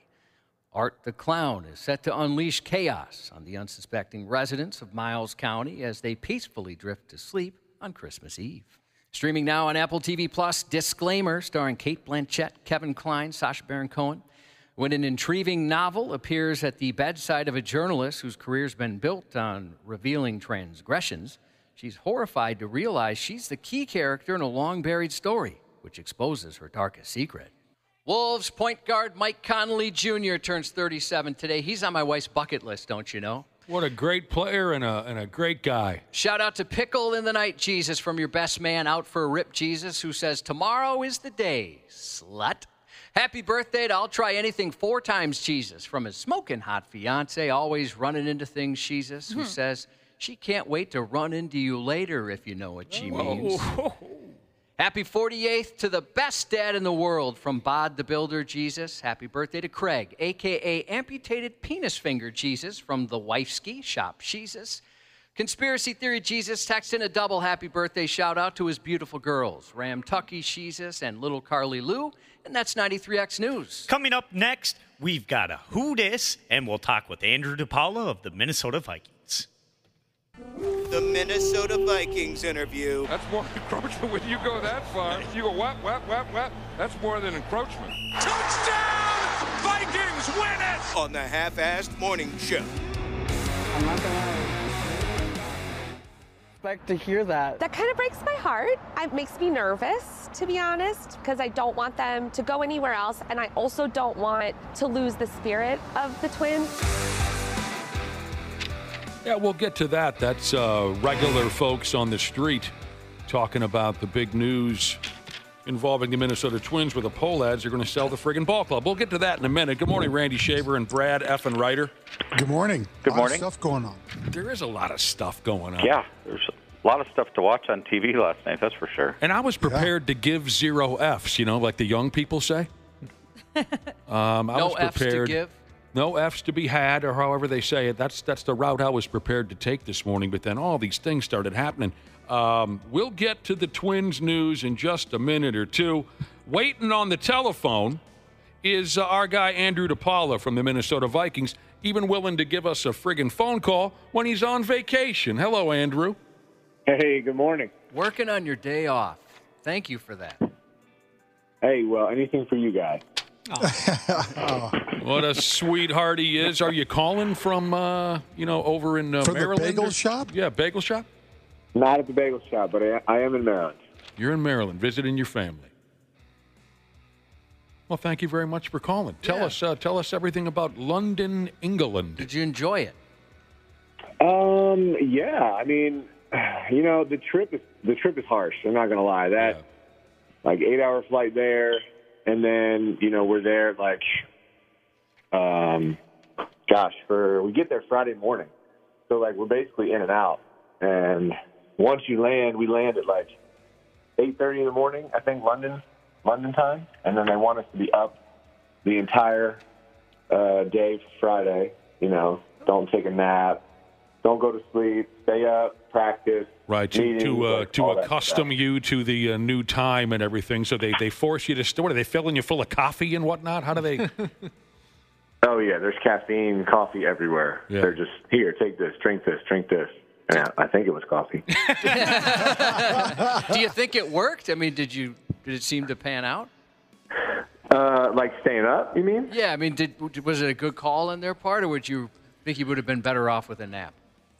No, I think that was a good call, in the long run, because I'm not saying you get adjusted to the time zone, but I think you just feel I don't know, mentally you're well, this isn't terrible, because by Saturday, once I slept 11 or 12 hours Friday night. So Saturday I woke up and I was I feel pretty good. And that was the consensus with the rest of the team. Everybody was oh, we feel good. No big deal. Play this game tomorrow and get out of here. So I think it's a good call. We did the same thing 2 years ago, and it worked out well. All right, boy. Did it feel any different with the fans? Were they any different, or did it feel like any other game? The fans in London? Yeah. Yeah, they were way different. What made them different? I don't know if they fully understand the game of football, the tiny little ins and outs, right. As well as American fans. They were just super excited to see us, see a game there, see the players, and then they were just constantly cheering. I don't even know if they knew what they were cheering for. No, they seem to be. Boy, and I'll tell you what, when they played Oasis a couple times in the stadium, that got loud. That's for sure. Yeah, there were a couple songs I think that they played that they just lost their mind to. Yeah. But it was fun. It's a different atmosphere than playing, here in America. But it was cool. It was really neat. They probably don't really understand what it is they're seeing. They're just hammered off their asses and hollering just out of excitement. It's got to be a hellish trip, though. I hate those airplane rides. 8 hours there, 8 hours back. It's got to be tough. What is we probably shared or asked you this before, and I forget things so easily. What is your greatest adventure you've ever had on an airplane? My greatest adventure I've ever had on an airplane? What does that mean? What are you setting him up for? Mile high? Well, I mean, we've all had some crazy... We've all had some crazy, or maybe we haven't all had some dramatic, frightening moments on an airplane. Okay, all right. Okay. I saved a friend from rotting in a Jamaican jail or going to Guantanamo once. Well, yeah, you did. We're not going to talk about who that friend was. But it was a particular person that, shortly after September 11th, had a mix of substances that wasn't recommended. Was a bit out of character. Of course, Randy Shaver. I wasn't asking him if he's ever boned a woman in the bathroom. We know Andrew DePaola a little bit. I don't know him that well. I'm obviously looking for. I mean, the guy travels on an airplane all the time. You must have had one of those. Oh God, we're not going to make it, or oh no, someone diarrheaed on the floor. A lot of our stories here on this show, especially in the last few years, Josh, right, involve airplane catastrophes, just drunken this and that. So if you don't have any those shows, airplane disasters, stuff like that. If you don't have one of those stories, that's okay, Andrew. I was just curious. No, nothing like crazy. Like I didn't think like we were gonna make it or anything like that. Probably the weirdest, like worst flight for me personally was in 2018. I got on a flight to go sign my contract with the Raiders. So I flew from Tampa to San Francisco. Oh man, that's a break. But I didn't know. I just kind of had I was real stuffy, like real congested. Yeah. I didn't know I had a sinus infection. So I get on the airplane, we take off, right? And as we're going up, the pressure is just crushing my head. Oh. And I'm in immense pain. I'm like, this is terrible. Well, on the way, as we're ascending, on the way up, we hit a flock of birds that actually clog and mess up like a bunch of sensors. Dude. And so the pilot gets on, he tells us what's going on. He's like, hey, the plane is operational, but we just don't think it's safe to fly cross country. However, we were fueled for 6 hours of flight time, to fly to San Francisco. Yeah. So he's like, also, we're too heavy to land. So we just flew in circles for 2.5, 3 hours. Oh my God. Oh, that's and brutal. So my head is just getting crushed. I'm miserable. I'm like, you know what? I don't care where you land this plane, just land this plane. So we land back in Tampa. Again, the descent was terrible. Again, crushing my head. We land. My agent's calling me. He's like, what's going on? What's going on? I'm like, dude, I don't even know. My head is killing me. All I know is we hit some birds, talking to him. At this point, I had 2 other teams calling me because they're like, hey, you never flew out to Oakland. We want you to sign with us. And I'm like, listen, man, I can't think right now. Talk to my agent. So anyway, they find us another flight. I get on that one probably 2 or 3 hours later. Same thing, just the entire flight. My head was just getting crushed. Not to go into too much detail, but I think I threw up 12 times on the airplane over to San Francisco. God. And then once we landed, the Raiders aren't worth that. Once we landed, they had a car waiting for me, and I was texting the driver dude, you need to give me 30 minutes. I can't walk. I can't really see straight. That was the worst plane experience. Wow, that's a great story. Life. That's a great, miserable, but a great story. I thought you were going to tell your agent to find a team closer to Tampa so you wouldn't have to fly all the way to Oakland. That crossed my mind. The cabin pressure and whatnot, you just felt like your skull was going to pop. Oh, yeah. Now, I've had some real adventures on airplanes. I was on the same airplane that Josh was when that friend of his went nuts on drugs and hard alcohol. Something to see, I bet. And should have gone to Guantanamo Bay. I was there for that, too. Yeah, one of us remembers it. Right. But you know what? There's one that I forget to tell. But maybe Andrew will enjoy this. Many, many years ago, before Josh and I started working together on the radio, I was forced, me and my partner at the time, we were forced to go through with an underwater broadcast. So lame. What in the world? Now, that's how you know you're struggling in the ratings. Gotta love radio. And if you ever hear a radio team broadcasting while being buried alive or an underwater broadcast, or they are on the verge of total disaster. Fired. Yeah. They're going to be buried alive. We went through with an underwater broadcast where we did broadcast underwater for a day and a half or something like that. It was horrible. I really did enjoy the guy that I was working with at the time, so we made the best of it, but it was just miserable. People could pull into a mall parking lot and look at us as we were submerged in this friggin' fish tank while broadcasting. Just horrible. I'll never forgive some of our bosses from years gone by for some of these.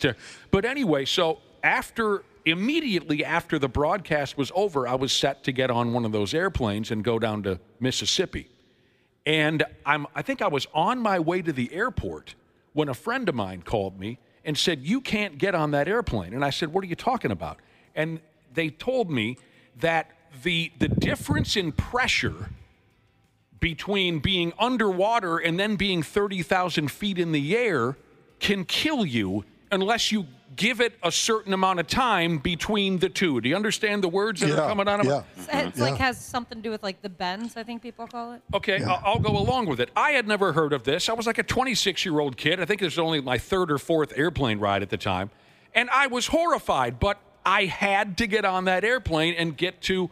So you should have seen how hard I was gripping that chair when we took off, because I was convinced that my lungs were going to explode or something because of the. Can someone look that up? Was that a true story I was hearing? They said something about the difference between the pressure in your body when you're underwater and then the pressure when you get. I thought, well, that's it for me. So I do know there's something called the bends, and it's decompression sickness. Hello? It's when you come up too fast. Yes, I've heard of that. I've heard of that, Ashley. Yep. When you come up too fast, it happens to fish, doesn't it? Right? I'm not sure, but I know it happens to like scuba divers and such. Okay. Anyway, if someone has the time to look it up,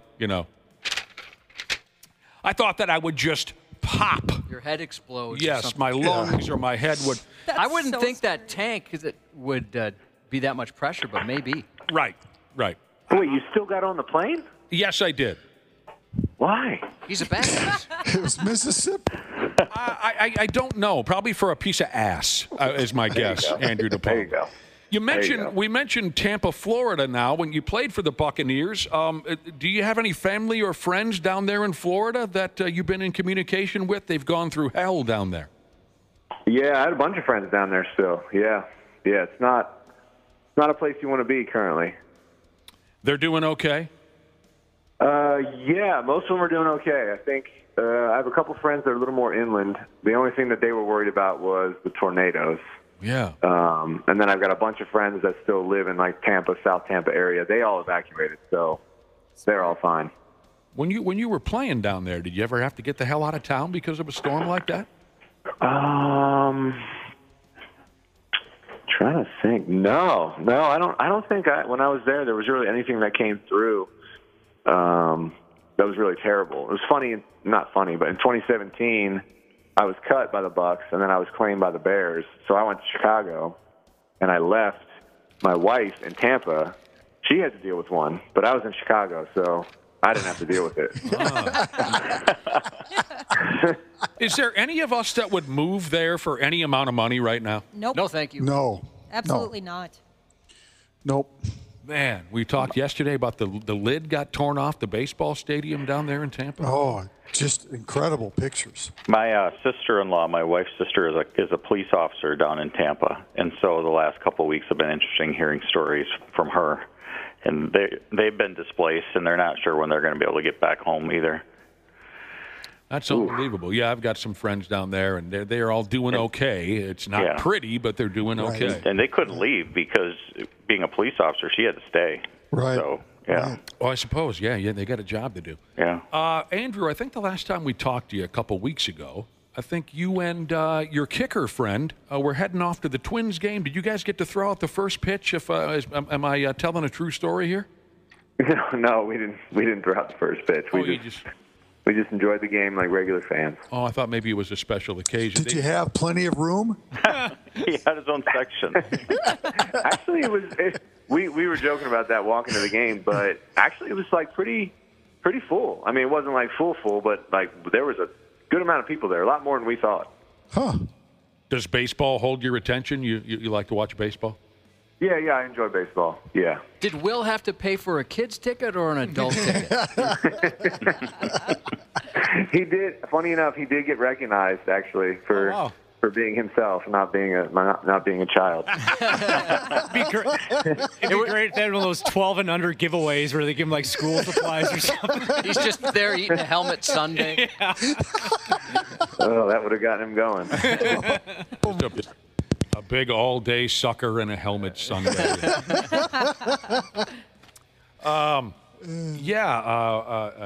Your kicker, Will Reichard, you guys went off to the baseball game. I'm glad you had a good time. Yeah, last time you were on, we had Will on with you. Did he say good thing? Did he say good things about the experience, or did he say, "Hey, man, thanks for dragging me into that nightmare"? No, he did. After he got off, he was like, he's like, that was cool. He's like, I really liked that. I enjoyed it. That's cool. He's welcome I was back like, in. good. That's cool. And he hasn't missed any kicks yet, has he? He's still got all his hair. As far as I know, yeah. As far as I know. He. Oh, by the way, back to Tampa Bay and the problems they had down there. I read that you played with Tom Brady down there, didn't you, Andrew? No. Nope. Oh, okay. Well, another former Buccaneer, Tom Brady, donated a bunch of money down there. Did you have the number in front of you, John? It's like $100,000. Is that what it was? Yep. Threw some money down there for the folks. Speaking of money, you're not a singer, are you, Andrew? Not in front of people. When's the next time you guys play on Sunday Night Football? Maybe you probably don't know. Maybe someone can look that up for you. Sunday Night Football. What is this now? Carrie Underwood is paid. Oh, yeah. Carrie Underwood is paid $1 million every time the theme from NBC's Sunday Night Football plays. Now, that's the gig we should have gotten ourselves involved in. Oh, yeah. And she tapes all of them before the season starts. So cool. she gets paid $18 million for the duration of all the songs for every week. Man. It's not a bad day's work. No. Isn't that crazy? She gets paid $18 million just to do the Sunday night intro song, and the performer at the Super Bowl gets paid nothing.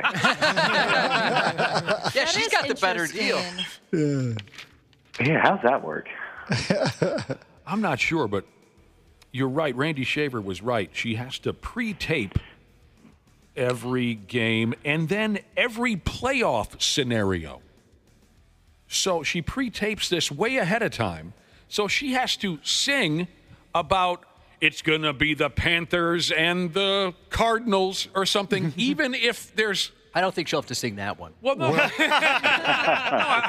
thought she does. Like way before. I don't think they do every possible scenario. They may add the pictures, but she may do like it's the NFC Championship. Or here's a quote from... It's Wild Card Weekend. They don't do anything past the wild card. NBC doesn't.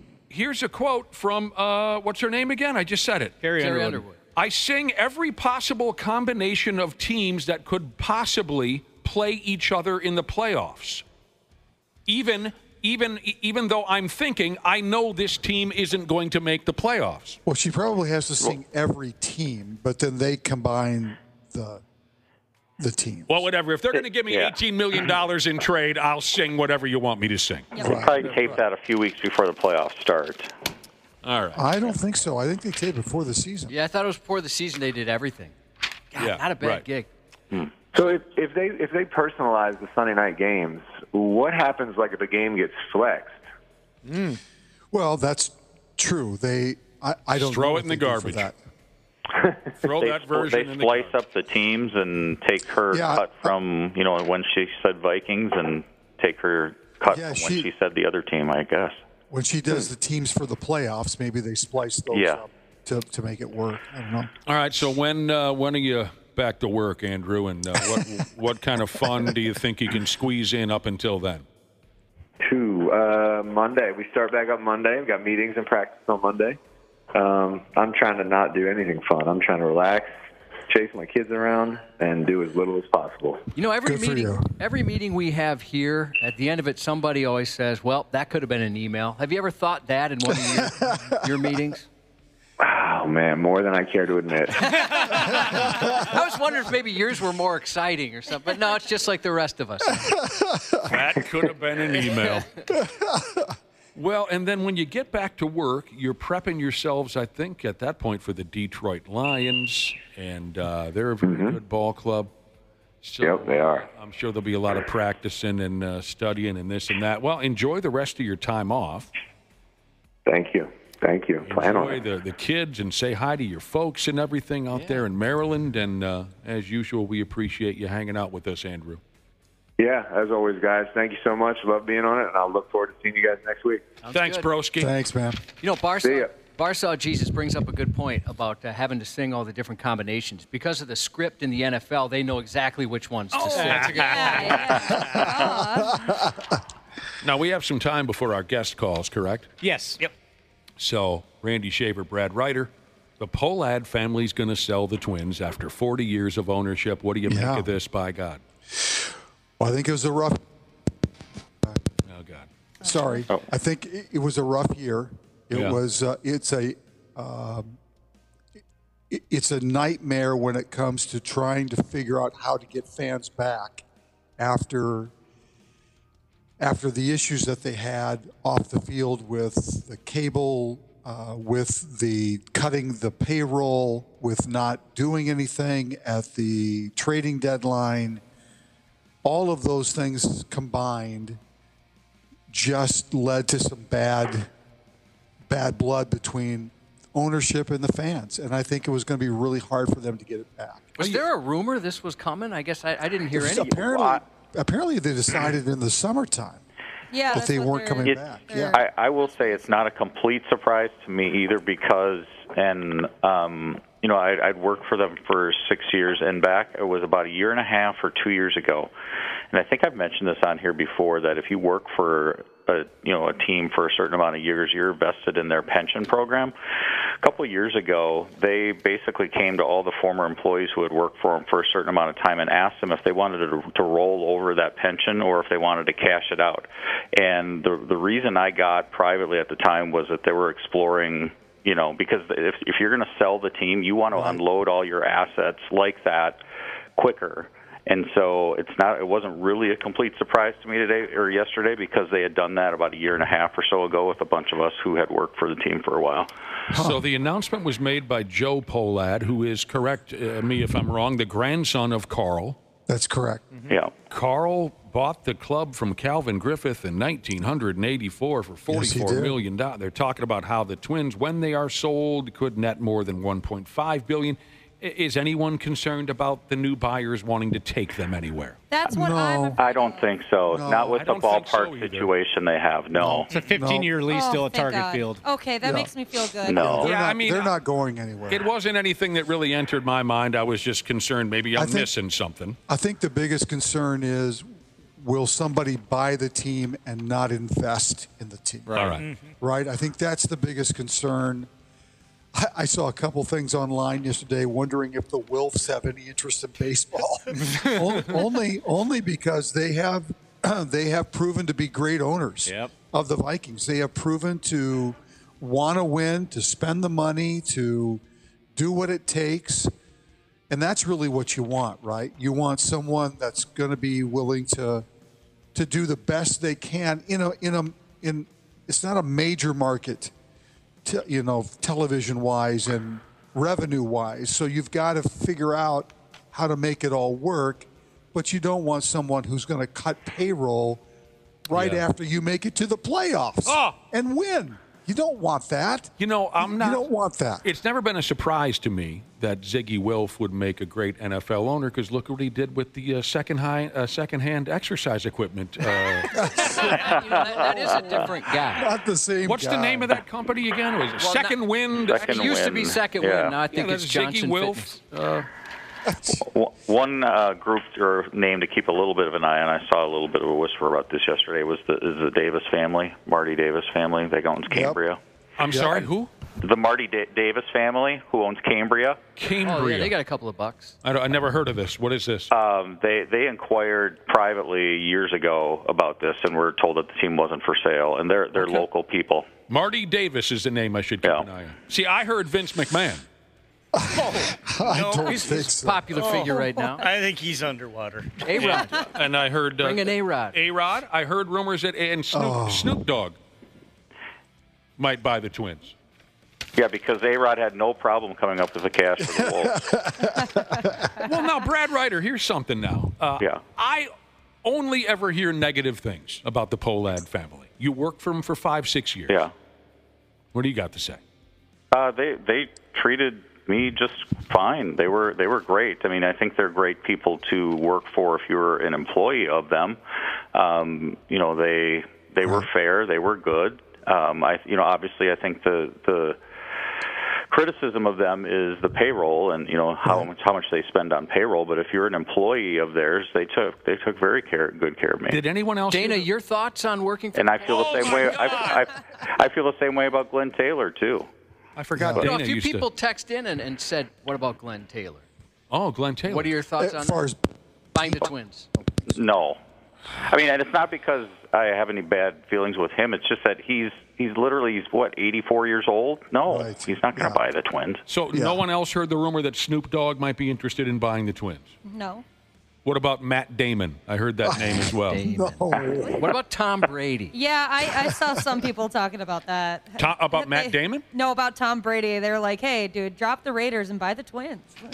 All right, the effing Yankees beat the Royals, so New York wins that series, and they're off to the league championship series. That blows. Yeah, Garrett Cole was too much. We're going to see the Yankees and Mets, aren't we? You're probably right. And that's just going to make me not watch any of it. You're Absolutely, right. yeah. No, you're right. And the Chiefs are going to win the Super Bowl, and another pinch hit dong came into play in the Cleveland-Detroit series. This time it was the Guardians' David Fry who hit the dong. 7th inning. Guardians win last night, so they force a Game 5 tomorrow night. Tonight, Game 5, Dodgers, Padres. Fun. And the Lynx won Game 1 of the WNBA Finals, and people say it was the largest comeback in WNBA Final history. Incredible. Has to get it in. Finds Stewart. Stewart for the tie. Misses the layup. And Minnesota with a miracle Game 1 win. 95-93. It was Amazing. a hell of a deal. They were down 18, down 15 with just over 5 minutes to go, and somehow found a way to come back and win that game on Sunday. Courtney Williams was amazing. Yes, and Game 2 will be Sunday. The Pigs won the opener. Golden Gopher football plays at the University of California at Los Angeles tomorrow night. 8 o'clock game. That's fun. Both Golden Gopher men's and women's hockey are playing this week. Okay. Hang on 1 second now. I need to get myself organized. We're ready to make a new famous friend here on the program. We are. And we're going to do that with a fresh edition of a gimmick we call Who Dis. Hello. Hello. Hello. Hello. Hello. Hello. Hello. Hello. Wait, hang on. I got another call. Who this? Who Dis? Randy Shaver, Brad Ryder. You guys better be ready. We're tasking you with asking our guest, who's on the telephone line, asking our guest yes or no questions to try and figure out who this is.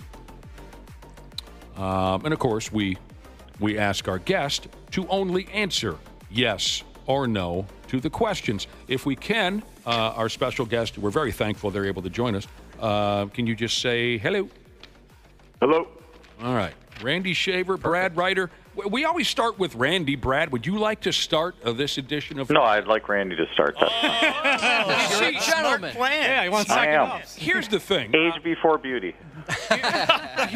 I think we meant originally for this to be a competition, but it doesn't necessarily have to be a competition, right, Josh? It's fun either way. I don't view it as a competition. Yes, you do, Brad Ryder. I view dad fights as a competition. You guys are the two most competitive people I know. You lose every week, Brad. That's why I view dad fights as a competition and not this. Randy, do you think it's a competition? Yeah, absolutely. Yes, he does. I'm really excited for this. I am. So, Randy Shaver, take it away, son, with your first yes or no question for our guest.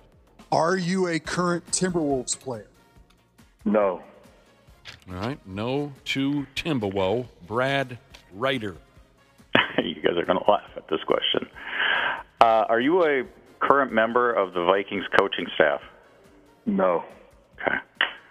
Thought maybe you snagged Kevin O'Connell on an off week. Oh, my gosh. Ashley would melt. I'd be in tears. Yeah, I would have gave it away. That's pretty good strategy on your part, right? The Vikings have time off. No, he's not Kevin O'Conrad. Randy Shaver. Are you a current Vikings player? No. Yeah. You guys are falling into bad habits now because we have had a pretty good Vikings presence so far. I'm going to go back to a question I asked last week. Are you a member of the Timberwolves broadcast crew? No. Ooh. All right. I like this. Yeah, so we far. were. Sometimes you guys get it too quick. I love this. Randy Shaver. Are you a current Minnesota Wild player? No. I dig it even more. I love hearing the gears grind on you guys. Brad Ryder. Are you a former Minnesota Vikings player? No. Is anyone counting? Because I think once we get to 20. Are you a professional athlete that plays in Minnesota? No. Back to Brad. Are you a current professional athlete in any sport? No. Here's the thing. I know it. I do too. I figured it out too. It's even on our calendar. Randy Shaver. Randy Shaver. Do you want a hint? Yeah, maybe give Randy one more and we should. Okay, stop focusing on professional sports, maybe. Yeah. I know. I got you. Okay. Do you play football for the Gophers? No.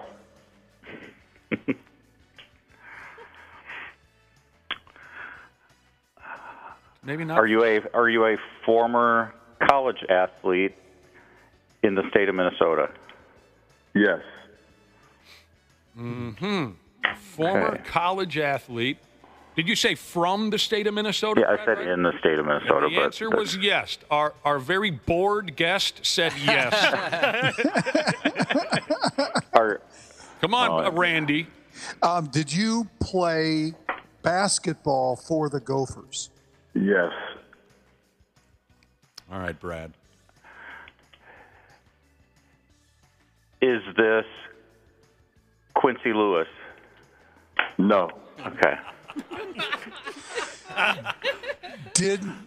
Is it my turn? Yeah. Yes, it is. Did you play basketball for Clem Haskins? No. Oh, man. Brad Ryder. I know you guys got it now. You better bring it home, boys. Well, there's just a lot of different directions it could be. Did you play high school basketball in Minnesota? Yes. I apologize if this offends you, but I got to take another guess. What? Is this Joel Prisbilla? No. Okay. Out of turn. They're getting desperate now. They're going out of turn. The sad part about that, Wapple, is that's the exact name I wrote down on my paper. We've been on this show too long together, I think. I'm trying to think how I can give another hint without giving it away. I mean, you got the man surrounded for the most part. It's like Battleship. Are you currently involved with the Gopher basketball program? Yes. Okay, is this Ben Johnson? Yes. See, now my next question was, were you an all-state football player from De La Salle? There you go. Brad did go out of turn. So. Yes, thank you. I know that Randy Shaver and Brad Ryder are embarrassed, I think, that it took. When I started guessing names, I'm like, I don't want to offend the person on the phone, but these are the first people that are coming to mind. Golden Gopher men's head basketball coach Ben Johnson joins the Half-Ass Morning Show, and this is really, really cool. Thank you for your time, Coach. No problem. Appreciate you having me on. And sorry about my friends. Sorry. We enjoy playing the game Who Dis. I love that the boys were tested a little bit today. Yes. The brother and sisterhood, and we got a lot of texts who knew who it was very early on. A lot of our listeners knew who you were right away, Coach. So that is your first time on our show. We're really excited about it. You got some big Golden Gopher basketball fans on this program. But since we don't know you terribly well, what does today look like for Ben Johnson as you're getting ready in a couple of weeks, getting the season started. Yeah, we're about almost a week away from our first exhibition game, and so it's just getting, kind of fine-tuned a little bit and getting guys as comfortable as we can be in this early part of the season to start competing and playing against, other bodies and other teams. And so just, more practice time and more reps and getting these guys ready. It cannot be an easy job in any sense of the word these days. No. To be coaching Division I college basketball with all the changes and the NIL and the players' ability to go this way and that way and this way and that. I don't know how much you want to say about the good and the bad, but, I mean, are there days when you say, my damn, how come I couldn't have been a coach in the 80s? You know what I mean? I'm more thinking, man, why couldn't I have been a player right now? Yeah. That's probably more like it. But, it is what it is. I think there's some benefits from it. I think, if we're able to, as a Gopher community and program, be able to fundraise money to the level that is needed, you have every opportunity to be as competitive as any program across the country. I think, the answers to the test as far as recruiting are more clear now than they've ever been. And again, it comes down to, making sure you do a good job evaluating and getting to know families and kids still, and then continue to fundraise and put your program in a position where, you can generate talent, whether that's through the high school ranks or through the portal, that can help you win games and also represent your program in the community the right way. So, Ben, how do you do this, though, how do you establish loyalty for your program with players? Take away the money part of it. How do you establish the loyalty, though? Because it just feels like teams are pulled apart every year because of the NIL. How do you establish loyalty so that you can get guys to stay? Right. I think a big piece of that is obviously, being competitive. And I think people inherently want to be part of a winner or a winning program. And so that's, step one is you want to be competitive and remain competitive. And then also you just want to be able to do right by your guys. You want your guys to be able to feel like they're growing and getting better as a player, because that's why they came here. They want to develop on the court as much as possible. They want to make sure they're developing off the floor as a young man, young adult. And then, obviously there's the financial piece now, which is a little bit different. And so just making sure that, you're competitive, and as competitive as it is, outside schools and outside programs are doing the same thing. And so you're competing not only within your program, but also on the outside, because obviously good players will attract attention. And so, it's a different landscape, but I think at the end of the day, you still got to do right by players. You still want, and I still want guys that are here for the big picture and the long-term plan and the right reasons. There's definitely a financial piece to it now, but that I don't want that to be the end-all, be-all. And we really try to express that to our guys, that if it's just a money chase, this probably isn't the place for you for a number of reasons. Yep. And if it's not, you can still financially gain and be in a good position and also have everything else, whether that's academically, socially, or athletically. Tough gig, man. Yeah. Tough gig. And how do you handle those refs sometimes? Oh, for God's sake. I saw you a couple times last year. I really thought you were going to go out on the floor and just pull the ref's eyebrows off of his face. How do you handle how do you keep your composure? I go nuts watching the games with the referees, Ben Johnson. Well, you're kind of forced to, especially in my position in this league. You got a lot of storied head coaches that have got a little more clout than me, and so I think for me, it's having that relationship and knowing that, obviously those guys aren't perfect.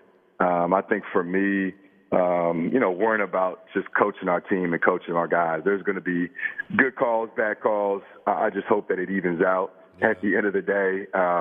But I've learned for myself, the best thing is to focus my energy as much as I can on what we're doing and what we need to do as a team, and just hopefully they give you a fair whistle throughout. You show a lot of patience out there. Hey, Randy Shaver, was Ben Johnson? Ben Johnson had to have been one of your athletes of the week. Oh, yeah. He was a former, when I said that about football, he was on my all-Metro football team. So, yeah, absolutely. Yeah. Great athlete at De La Salle, for sure. Is that true, Ben? Would you say that? Would you agree? Would you agree with Randy? No, I remember, those were different times even in how things were covered in the media. And I thought, Randy did a great job throughout the state of just putting a spotlight on prep sports, but especially football. And it was always kind of cool. I mean, whenever you would have a big time play or a big win, I remember, guys would always think if it was on, I think it was Prep Sports Extra. That's correct. Thank you. And then guys would always try to figure out if the highlight made it. If there were cameras there, then you try to do something a little special to get on there. And I think they, athletes of the week and all that. We all kept tabs and dialed in and we're turned up for it.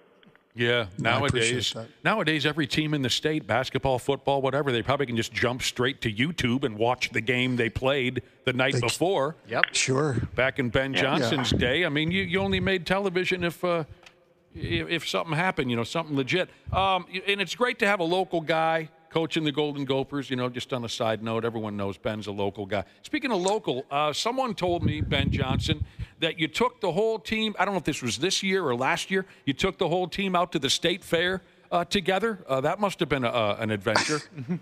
Yeah, we've done that the last couple of years, and our guys have actually took a pretty big liking to it. And we toured different parts of the fair, and it's kind of become an annual thing. I think it's good to be able to get out and reach our fan base and to be able to connect with the people that are out at the fair. And I think our guys end up really enjoying the food, obviously, and they took part in some of the rides, and especially the young guys that got out of state to be able to see just the magnitude of our fair and how well it's put on. It's pretty cool experience, and our guys actually look forward to it every year. That's cool. I bet the dude behind the booth at the foot-long hot dog joint backpedals when he sees you guys coming. You know what I mean? Bunch of 7-foot dudes, 19, 20 years old. You probably could do some real damage. Do you think the Papa Shot guy just shuts down? I'm going on break. Did you stop at the Papa Shot booth? No question. There's definitely a couple booths that we try to steer guys away from, especially guys that need to make sure that they're staying in the right type of shape. So we're pretty heads up on that. But no, I think they really dove into I know the cookies are a big hit, and getting the hot chocolate chip cookies. And then we got some local guys that like some of the more exotic stuff. I want to say some of our guys this year had there was an alligator on a stick or something like that. Yeah. And some of the guys venture out and get a little bit more risky. I just have a couple more questions for you, Ben Johnson, before we let you go. Because, you played here for the Golden Gophers. You played at Northwestern. Who was the best player you ever played with, and who was the best player you ever played against? Ooh, that's a really good question. Oh, man. Well, I know the one that I've probably played against is a little bit easier.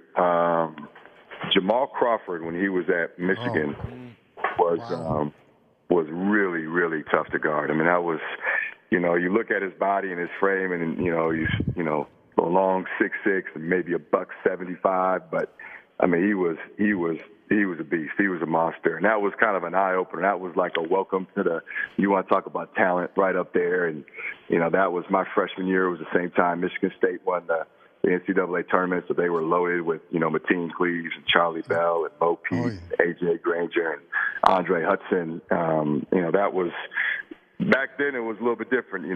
Gene Keddie was still at Purdue, and Donnie Knight was still in Indiana. And so it was like the whole school Big Ten where, you went into the paint, you were getting a forearm. You played against true, grown men like Brian Cardinal. And it was a battle, but that's what, where I grew to love the league and, very thankful to continue to be a part of it. So the best player you ever played with? Played with, man. You played with Chris Humphreys, right? He was a damn a terrific college ball player. I did. You know, and this is no offense to anybody I played with at the U, but probably the best player I played with and one of my closest friends is Troy Bell, who was a first-round draft pick. You know, we grew up together, but he was a guy that, you know, whether it was one-on-one or we would, you know, go fives, he was a guy that just, you know, because we're the same position to match up against him, incredible athlete, he was probably the guy that was the most explosive guy and probably the most talented guy I played with. Well, we thank you for your time. Ben Johnson, head coach of the Golden Gopher men's basketball team. We hype you up every year on this program. I live and die with that friggin' club. And, you know, you mentioned earlier you're looking to compete. You guys competed last year.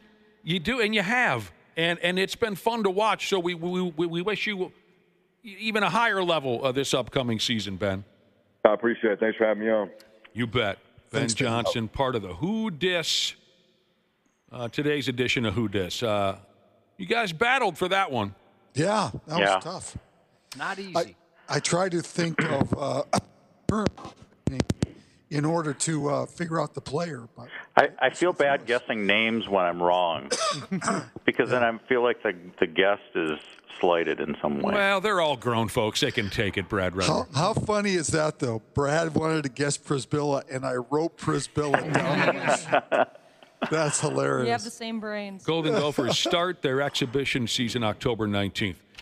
What did we miss before we get the hell out of here? Oh, man. Well, I don't think you missed anything. It was just a busy night last night. Yeah, it was. A lot of stuff going on. I was going back and forth between the two baseball games, the Wild game, the football game, and the Lynx game. Yeah. You're working that remote like some kind of sick pervert or something, Brad Ryder. Well, you guys go ahead. Have a wonderful weekend.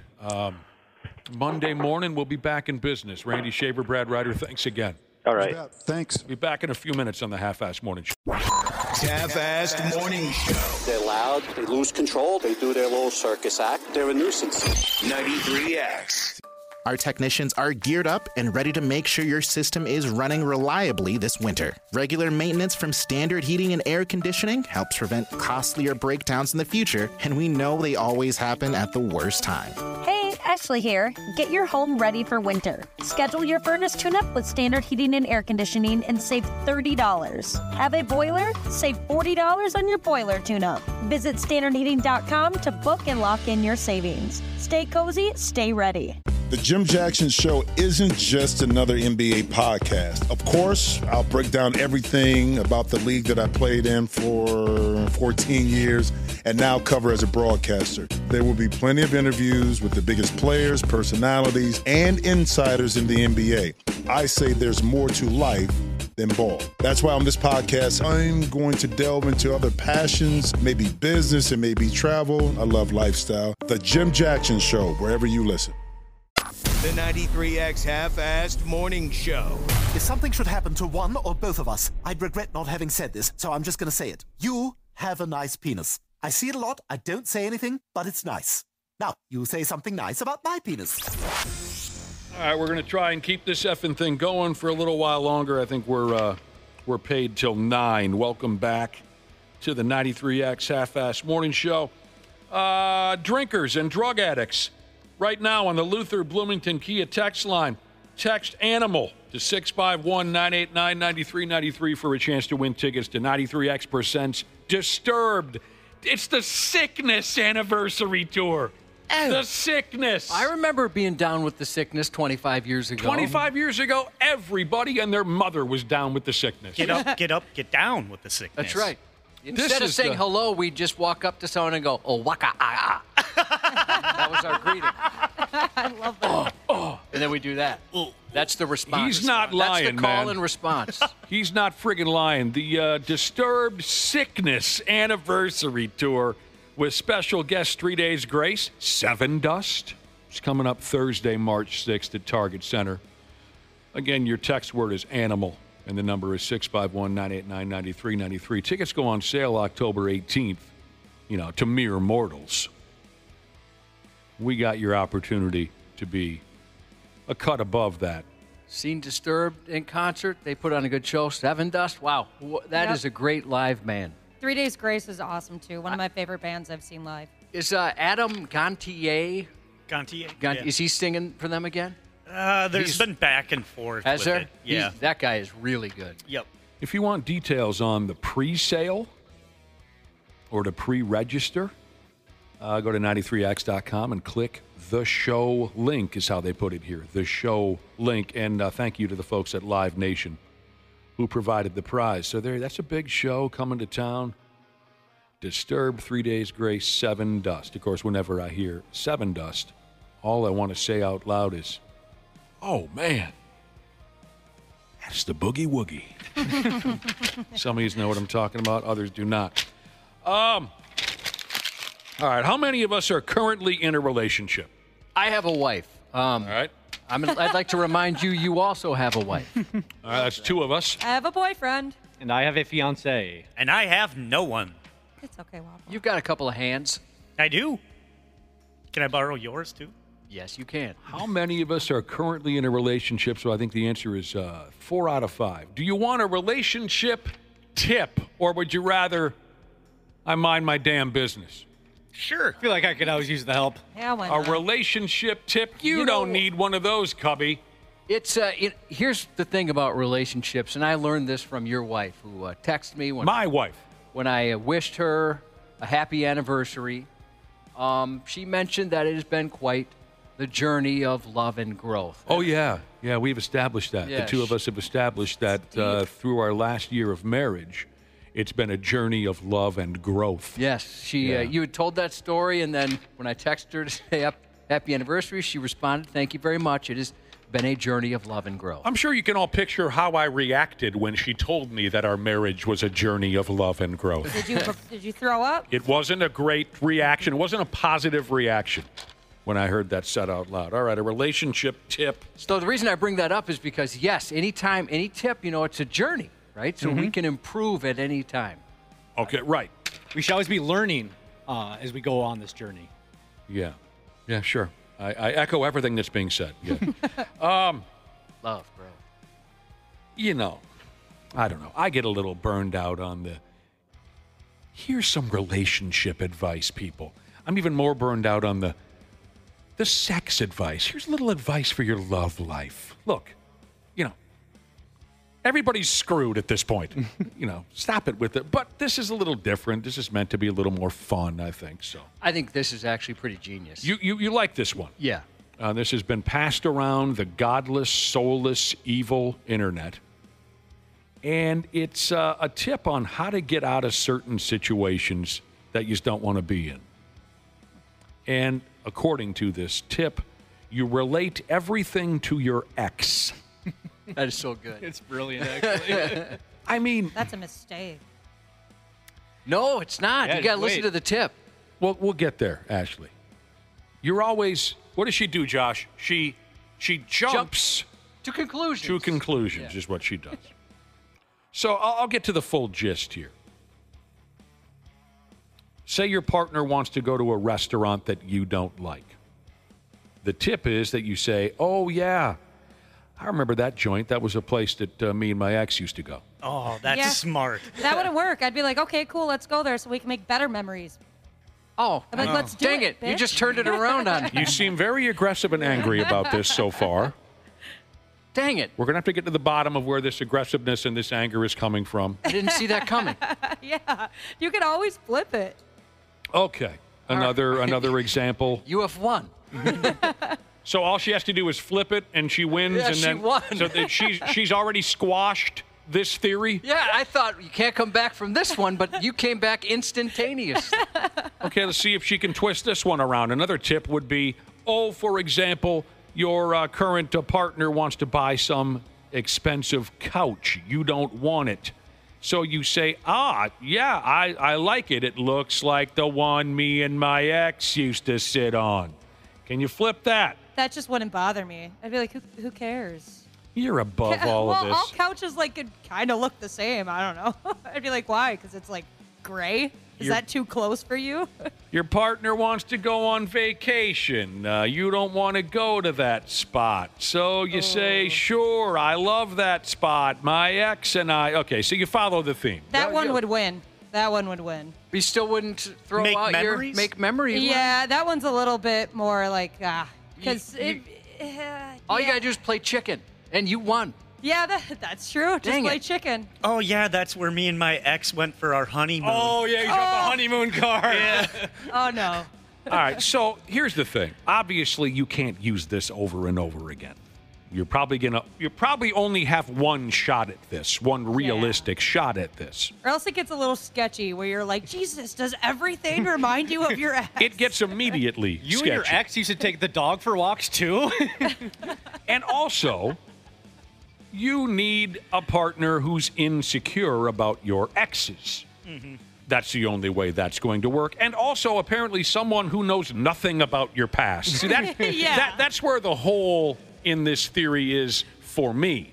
If you've been with someone long enough to go on vacation with them, to buy a couch with them, things like that, they know you haven't been to Maui. They know you don't like chilies, or you know what I'm saying? Yeah. So you're going to have... it's only going to work if you have someone who's jealous and someone who forgets everything that you say about your past or everything about your past. But Josh, you did Ashley ruin it for you? You really like the sound of this. Oh, at yeah. first. Ashley, you destroyed that instantaneously. I thought, well, what a great bit. I mean, you can't lose on that one. Yeah. Unless you use it all the time, obviously. Yeah, you just got to always just flip it on him. Yeah, I had a situation where, I don't know, a certain relationship I was in, my wife, I had left the toilet seat down, and she questioned me on it. And I was like, why is this a thing? Why are you frustrated? And then she asked if I had a thing for a girl who had mentioned you should always keep the toilet seat down. So she thought in her mind that was me somehow trying to connect with this person who made an offhand comment about. I'm like, I have no idea. I don't even know if it was me. No, sorry, I'm just polite and raised that way. I don't understand. I don't know what the problem is here. I'm very fond of your wife, but at times you tell stories that leads me to believe that she might be insane. She has her moments. Hang right? on, I'm going to piece this together again. And you left the toilet seat down. Yes. I'm sorry, the lid down. So it's closed. Yeah, correct. The toilet is completely closed. Yes. Okay. Your wife notices this. And it wasn't something that I guess I did every time. I never really paid attention. Okay. And her assumption was that, you got to say it again, I can't piece it together. A woman we knew in passing, one of the most despicable people I've ever met, by the way. Really? Okay. Yeah. And I don't really dislike many people, but I do this one. Okay. Had said in passing, you should always close the seat. Always. Or, excuse me, the lid. I keep saying the And seat. so since you did that. I did it once, and I didn't even think about it. And she's like, hey, what's going on there? I'm like, what do you mean? That might reflect a fondness that you have for this woman. Yeah, she made that connection. I mean, she really is a jealous person, isn't she? I think she tries to hide. Sometimes she gets that way. Woo-wee. When you were telling the story, I thought you told it wrong first because you were going to say you left it up. You know, like sometimes women don't like when the toilet seat's all the way up.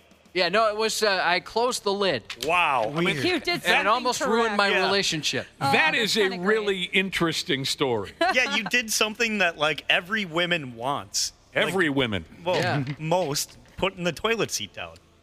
You thought I was picking on you for saying every? Yeah. That was so cute. Roastmaster Jesus Totally. said, I think everybody should Totally. close the lid. Why would you want to leave it open? Yeah, I do now I because have I'm just never- obsessed with that girl. Yeah. Yeah, you are. I'm now realizing that like I don't do that, and neither does my boyfriend. I so- didn't know that was a thing. Obviously, we know I'm kind of nuts, but I always put the toilet seat down because I think like the animals are gonna get in the toilet seat, like drink from the water bowl or like toilet bowl. Well, that's stuff why like we that. keep ours down now, yeah, because Yeah. our dogs they love drinking. You know, you could have like 3 bowls of water out, but they're like, no, after that, I want the toilet water. I So couldn't that's tell what you I what. instantly think about. So that's why I put it down.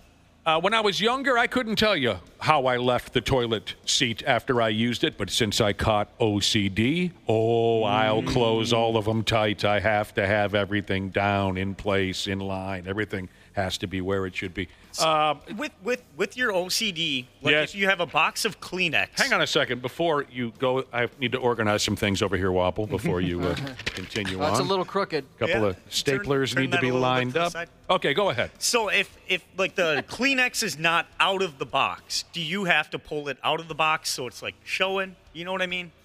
Yeah. That's a good question. Yeah, I suppose yes. When I open up a brand new box of Kleenex, yes, I will use a sheet so it's presentable and usable. Yes. Yeah, that's. I mean, it looks pretty that way too. Ashley, let me see if you can instantaneously shoot down another thing I've been told, which I thought was kind of a genius piece of advice. I had a boss once tell me, don't get good at anything you don't want to do. Have you heard that before? Yeah, I have heard that before, and yeah, I'd say that's probably true. That's unbreakable right Yeah, there. All right, it's good. You have nothing to ruin it? Nope, nothing to ruin that. Okay. That one's unbreakable. Because I've seen it happen before. Oh, I've seen it many times. Where somebody learns how to do something, and now they're the one that has to do that. They're the every go-to single person. day. Yep. So again, this new fragile relationship tip, we learned it's very fragile. This relationship tip is if you want to get out of trips or restaurant dates, or you want to get out of anything with your current partner, you relate everything to your ex. Oh, yeah, my ex liked that place. Oh, yeah, I've been there before with my ex. Again, it's only going to maybe work once. You have to have a jealous partner. You have to hope she doesn't remember anything about your personal taste. But it's out there in case someone wants to use it. Yeah, it's worth it if you're in a pinch, even if it is a Hail Mary, might hit. Yeah, I wouldn't use it on a restaurant, but if there's like a trip or something, that's not bad. My ex, we used to cut the grass together. Can't do that. Yeah. I remember going back to my in-laws' place with my ex back in the day. Wow, did you see this yet, Josh? Did you see this yet? There's a big, fancy, and cool-sounding word, or a couple of words, for what you were describing a minute ago. Don't get good at anything you don't want to do. Otherwise known as weaponized incompetence. Yeah, that's genius. That is a cool couple of words back to back.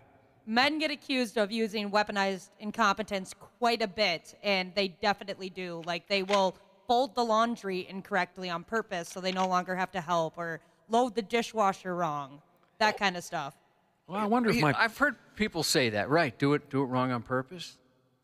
I wonder if my friggin' wife is listening right now. I mean, I probably, with a lot of time, I probably could figure out how to do some computer stuff. But she's so good at it, you know what I mean? Yeah. Roastmaster Jesus said, my wife won't even use Siri on her phone because I dated a girl 40 years ago named Siri. Please, I don't want to open up that can of worms. You know that my blood pressure just absolutely skyrockets when we get into conversations about jealous people. I just get pissed. That I poor do. girl now, though. I bet she just hates her name. I mean, the story about your wife in the toilet seat, Josh, I'm sorry, but I got pissed. And Josh, you told us a story once, too. Your wife got mad at you because she had a dream that you cheated on her. Yeah, well, she realized it. To her credit, she realized it was ridiculous, but you're right. She was mad at me the entire day. Yeah. But like in a relationship, isn't that kind of the cool part about it is you can't do something, but your partner can, so that kind of makes you guys whole.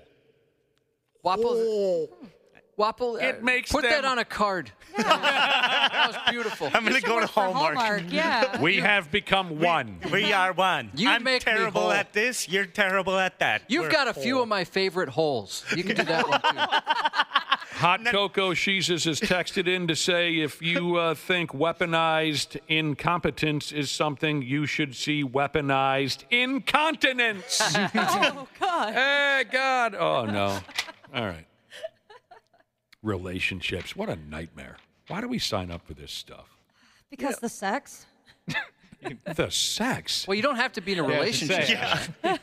The constant sex, I guess. Again, You don't have to be in a relationship. there's you could spend Sometimes I some money wonder- on that. You could maybe you're just somebody can pick up somebody easily? Sometimes you come off like you just woke up, Ashley. You do. I don't know. It's something a lot different than being with the same person and doing that than like a bunch of randos. Next thing you know, you're. Yeah, I know. That's why I asked the question, why do we put ourselves in this position? There is something very different about doing it with one person over and over again as opposed to randos.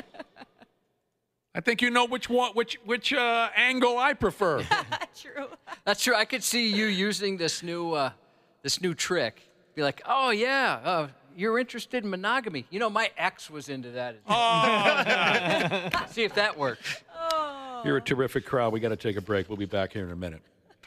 Oh, be damned. You bet you are listening to the 93X Half-Fast Morning Show. It's our Friday, so we're all about done here.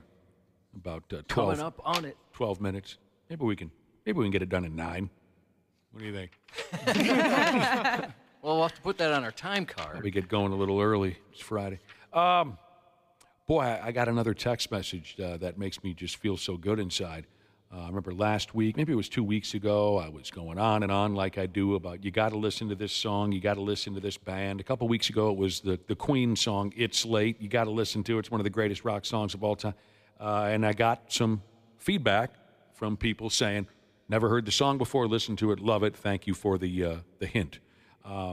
Giggles Jesus texted into the program. Josh, heard you and I talking yesterday about the Iron Maiden song Alexander the Great, which apparently they're playing on their current tour. I'm very excited to see that song live because I've never seen them perform that song live. It's one of my favorites they've ever done. So Giggles Jesus texted in. Listened to Alexander the Great by Iron Maiden for the very first time. It was the first Maiden song they've ever heard. Really? And they said, holy dogs, they are talented musicians. Thanks for sharing. Oh, that's great. Cool. Yeah, listen to more Maiden. I mean, that's good advice just for everybody. And I think if you like that song, you'll love a lot of their stuff. If you come out to Onion Head's Revenge tomorrow between 7 and 9 and come see me, you can sign up to win tickets to Iron Maiden. What? Yeah. How come you get tickets to give away to Iron Maiden? I don't have Because any I'm tickets cool. to give away to Iron Maiden. That's awesome. Yeah, so 7 to 9, Mall of America. We're going to try and make it out and see you, Ashley. Yes, I'm excited. That was fun. That was fun hanging out. And we get to watch you. I'm glad you're still a part of it. You filmed a little. You're a fake news lady. Oh, yeah. Yep.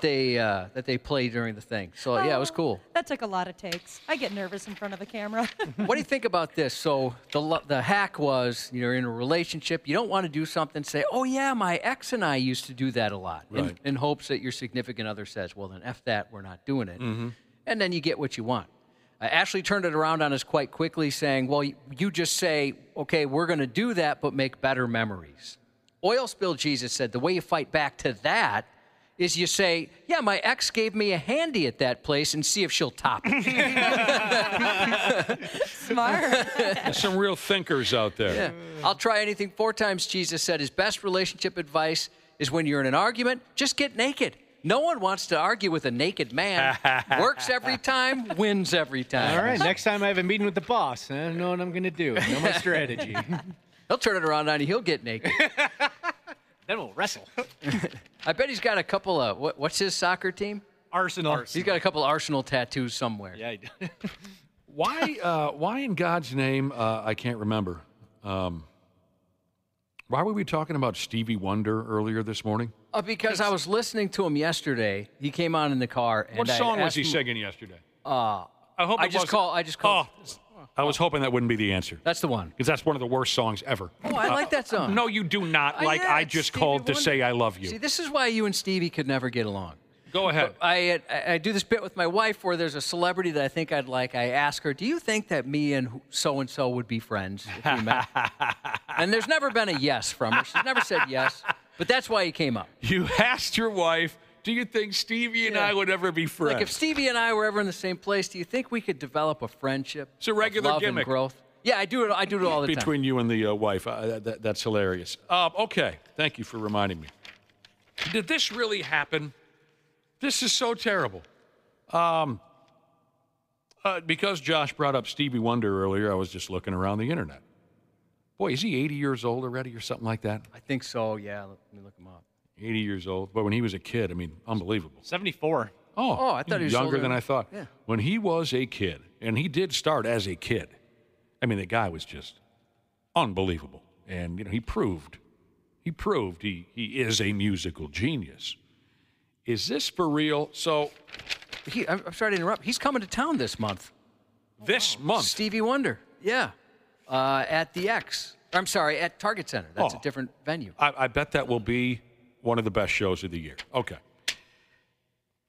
Did this really happen? So as I was looking around the godless internet about this and that, Stevie Wonder, reading about him and whatnot, it appears to me back in the day, Atari, when Atari first started pumping out their video game system, so what, late 70s, early 80s, they had an ad, looks like a newspaper ad, and it shows the new Atari system and the joysticks and everything that comes with the Atari game system. And Stevie Wonder is featured, a picture of him in the ad, and it says here, as if he's endorsing the product, he says, "If I could play video games, you bet it would be an Atari." Do you want to look at this, Josh? Does that look legitimate to you? Let me see. I found that ad. I'm sorry, I swept it right off the table. Did that really happen? I bet that's fake. He's holding the joystick, is he not? And it says, "If I could play video This looks Photoshopped. Okay, I'm glad. Maybe it's legit, but I think this is fake. Well, if I just looked up on Snopes, it's fake. Okay. It's funny, though. Okay, well, is this fake? Because in the same article, I read that Ozzy Osbourne, this shouldn't surprise, I guess. I shouldn't compare this to the Stevie Wonder ad.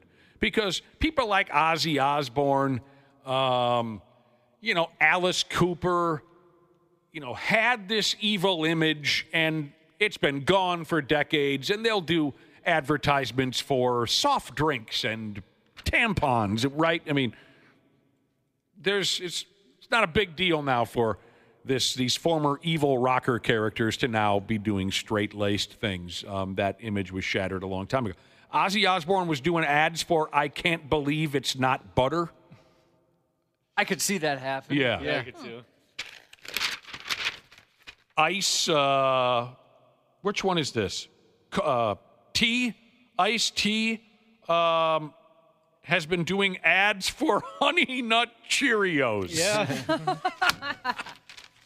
That Ozzy thing is true. Okay. Yeah, I figured as much. Like I said, it's not a big stretch anymore. Yeah, in 2006, he filmed it for a British television commercial. In 1985, if Ozzy Osbourne was doing commercials for butter, I think the world would have slipped off its axis for a handful of seconds, but it's not 1985 anymore. So the commercial, I feel stupid that I laugh at it every time. Is it the band or group Tag Team where they do the scoop? Yeah. There it is. Scoop. I don't know what it is, but it's not just the song and the parody and the pun. It's like the looks on their faces and the dance they do in that commercial. The dad is so good at it. Yeah, I don't even know what the product is. Yeah, I didn't either. But you're the right. Little dance. There's something about the way they look. It's so friggin' Well, funny. the way I would say it is, it's their look, the joy on their faces, and the dance that makes it worthwhile in any way. Yeah, that's what I mean. Because Scoop, there it is stupid. Exactly, French vanilla, Rocky Road, chocolate peanut butter cookie dough. Scoop, But the fact that they're having such a good time with it absolutely makes that The looks ad. on their face, that is so funny. All right, they're putting the sprinkles on top. Good, I'm glad I'm not alone. I thought you guys were going to make fun of me. No, I love that. It's and so good. Like the dad and the mom that do the dance too, and then the kid just looks at them. Oh, that's great. So it sounds like you love every single element of this advertisement. I do. It's a perfect ad. It's the perfect ad, he says. Okay, I had a few listeners text earlier this week wondering where my finger bang drum machine had gone, and I told them it didn't go anywhere. I just wasn't bringing it in for a while. But I brought it in today. I don't know if you can make it work on the... I thought maybe we could exit the show with a little musical number. I don't know. Probably because someone around here pressed the wrong button. You got me up over there? Yeah. Yep, you're up. Oh, that's going to kill it. I was going to maybe play a little rap beat, and we could leave with you dorks hollering "Scoop, there it is." You can hear it from a distance, but it's not coming through the board. No. All right, fine. Yeah, what can you do? You have technical Scoop, problem. there it is. No, it doesn't work, Dan. It doesn't work at all. Don't worry about it, Josh. Sit down. It's not working. I don't hear Dick Tracy. Don't worry about it. Sit down. It's Friday. It's our Friday. Sit down. Not working. I appreciate your efforts, but we can just go to shout-outs and get the hell out of here. Blue ball. I'll keep it here over the weekend. On Monday, we can have some fun with it. Left to Bradford, Jesus, texting a shout-out to his brother Jake for his bachelor party weekend. Shout-out to the handsome Southside Jesus and Type 1 Cop Jesus out there crushing crime for us. Happy birthday to the smoke show of a wife, Kelsey, turning dirty 30 from Army truck driver Jesus. This is from Egg Slaying Jesus. Can I get a shout-out for my smoking hot concrete working husband? Happy birthday to Piper, turning the big 07 today from Mom, Dad, and Mackenzie. Happy birthday to EP Firefighter Jesus from Chocolate Sunshine Butt Plug Jesus. Happy 48th to Jesse from Maria. Happy 49th to Teresa from your son Tire Guy Jesus. Happy 17th to Mason. And Carpet Cleaning Jesus has 2 birthday shout-outs, Layla Jesus and Baby Jesus. Have a great weekend. Right now on the Luther Bloomington Kia text line, text MOM. M-O-M to 651-989-9393 for a chance to win tickets to Tom Segura Come Together Tour, Friday, April 18th at XL Energy Center. Good luck. The 93X Half-Ass Morning Show.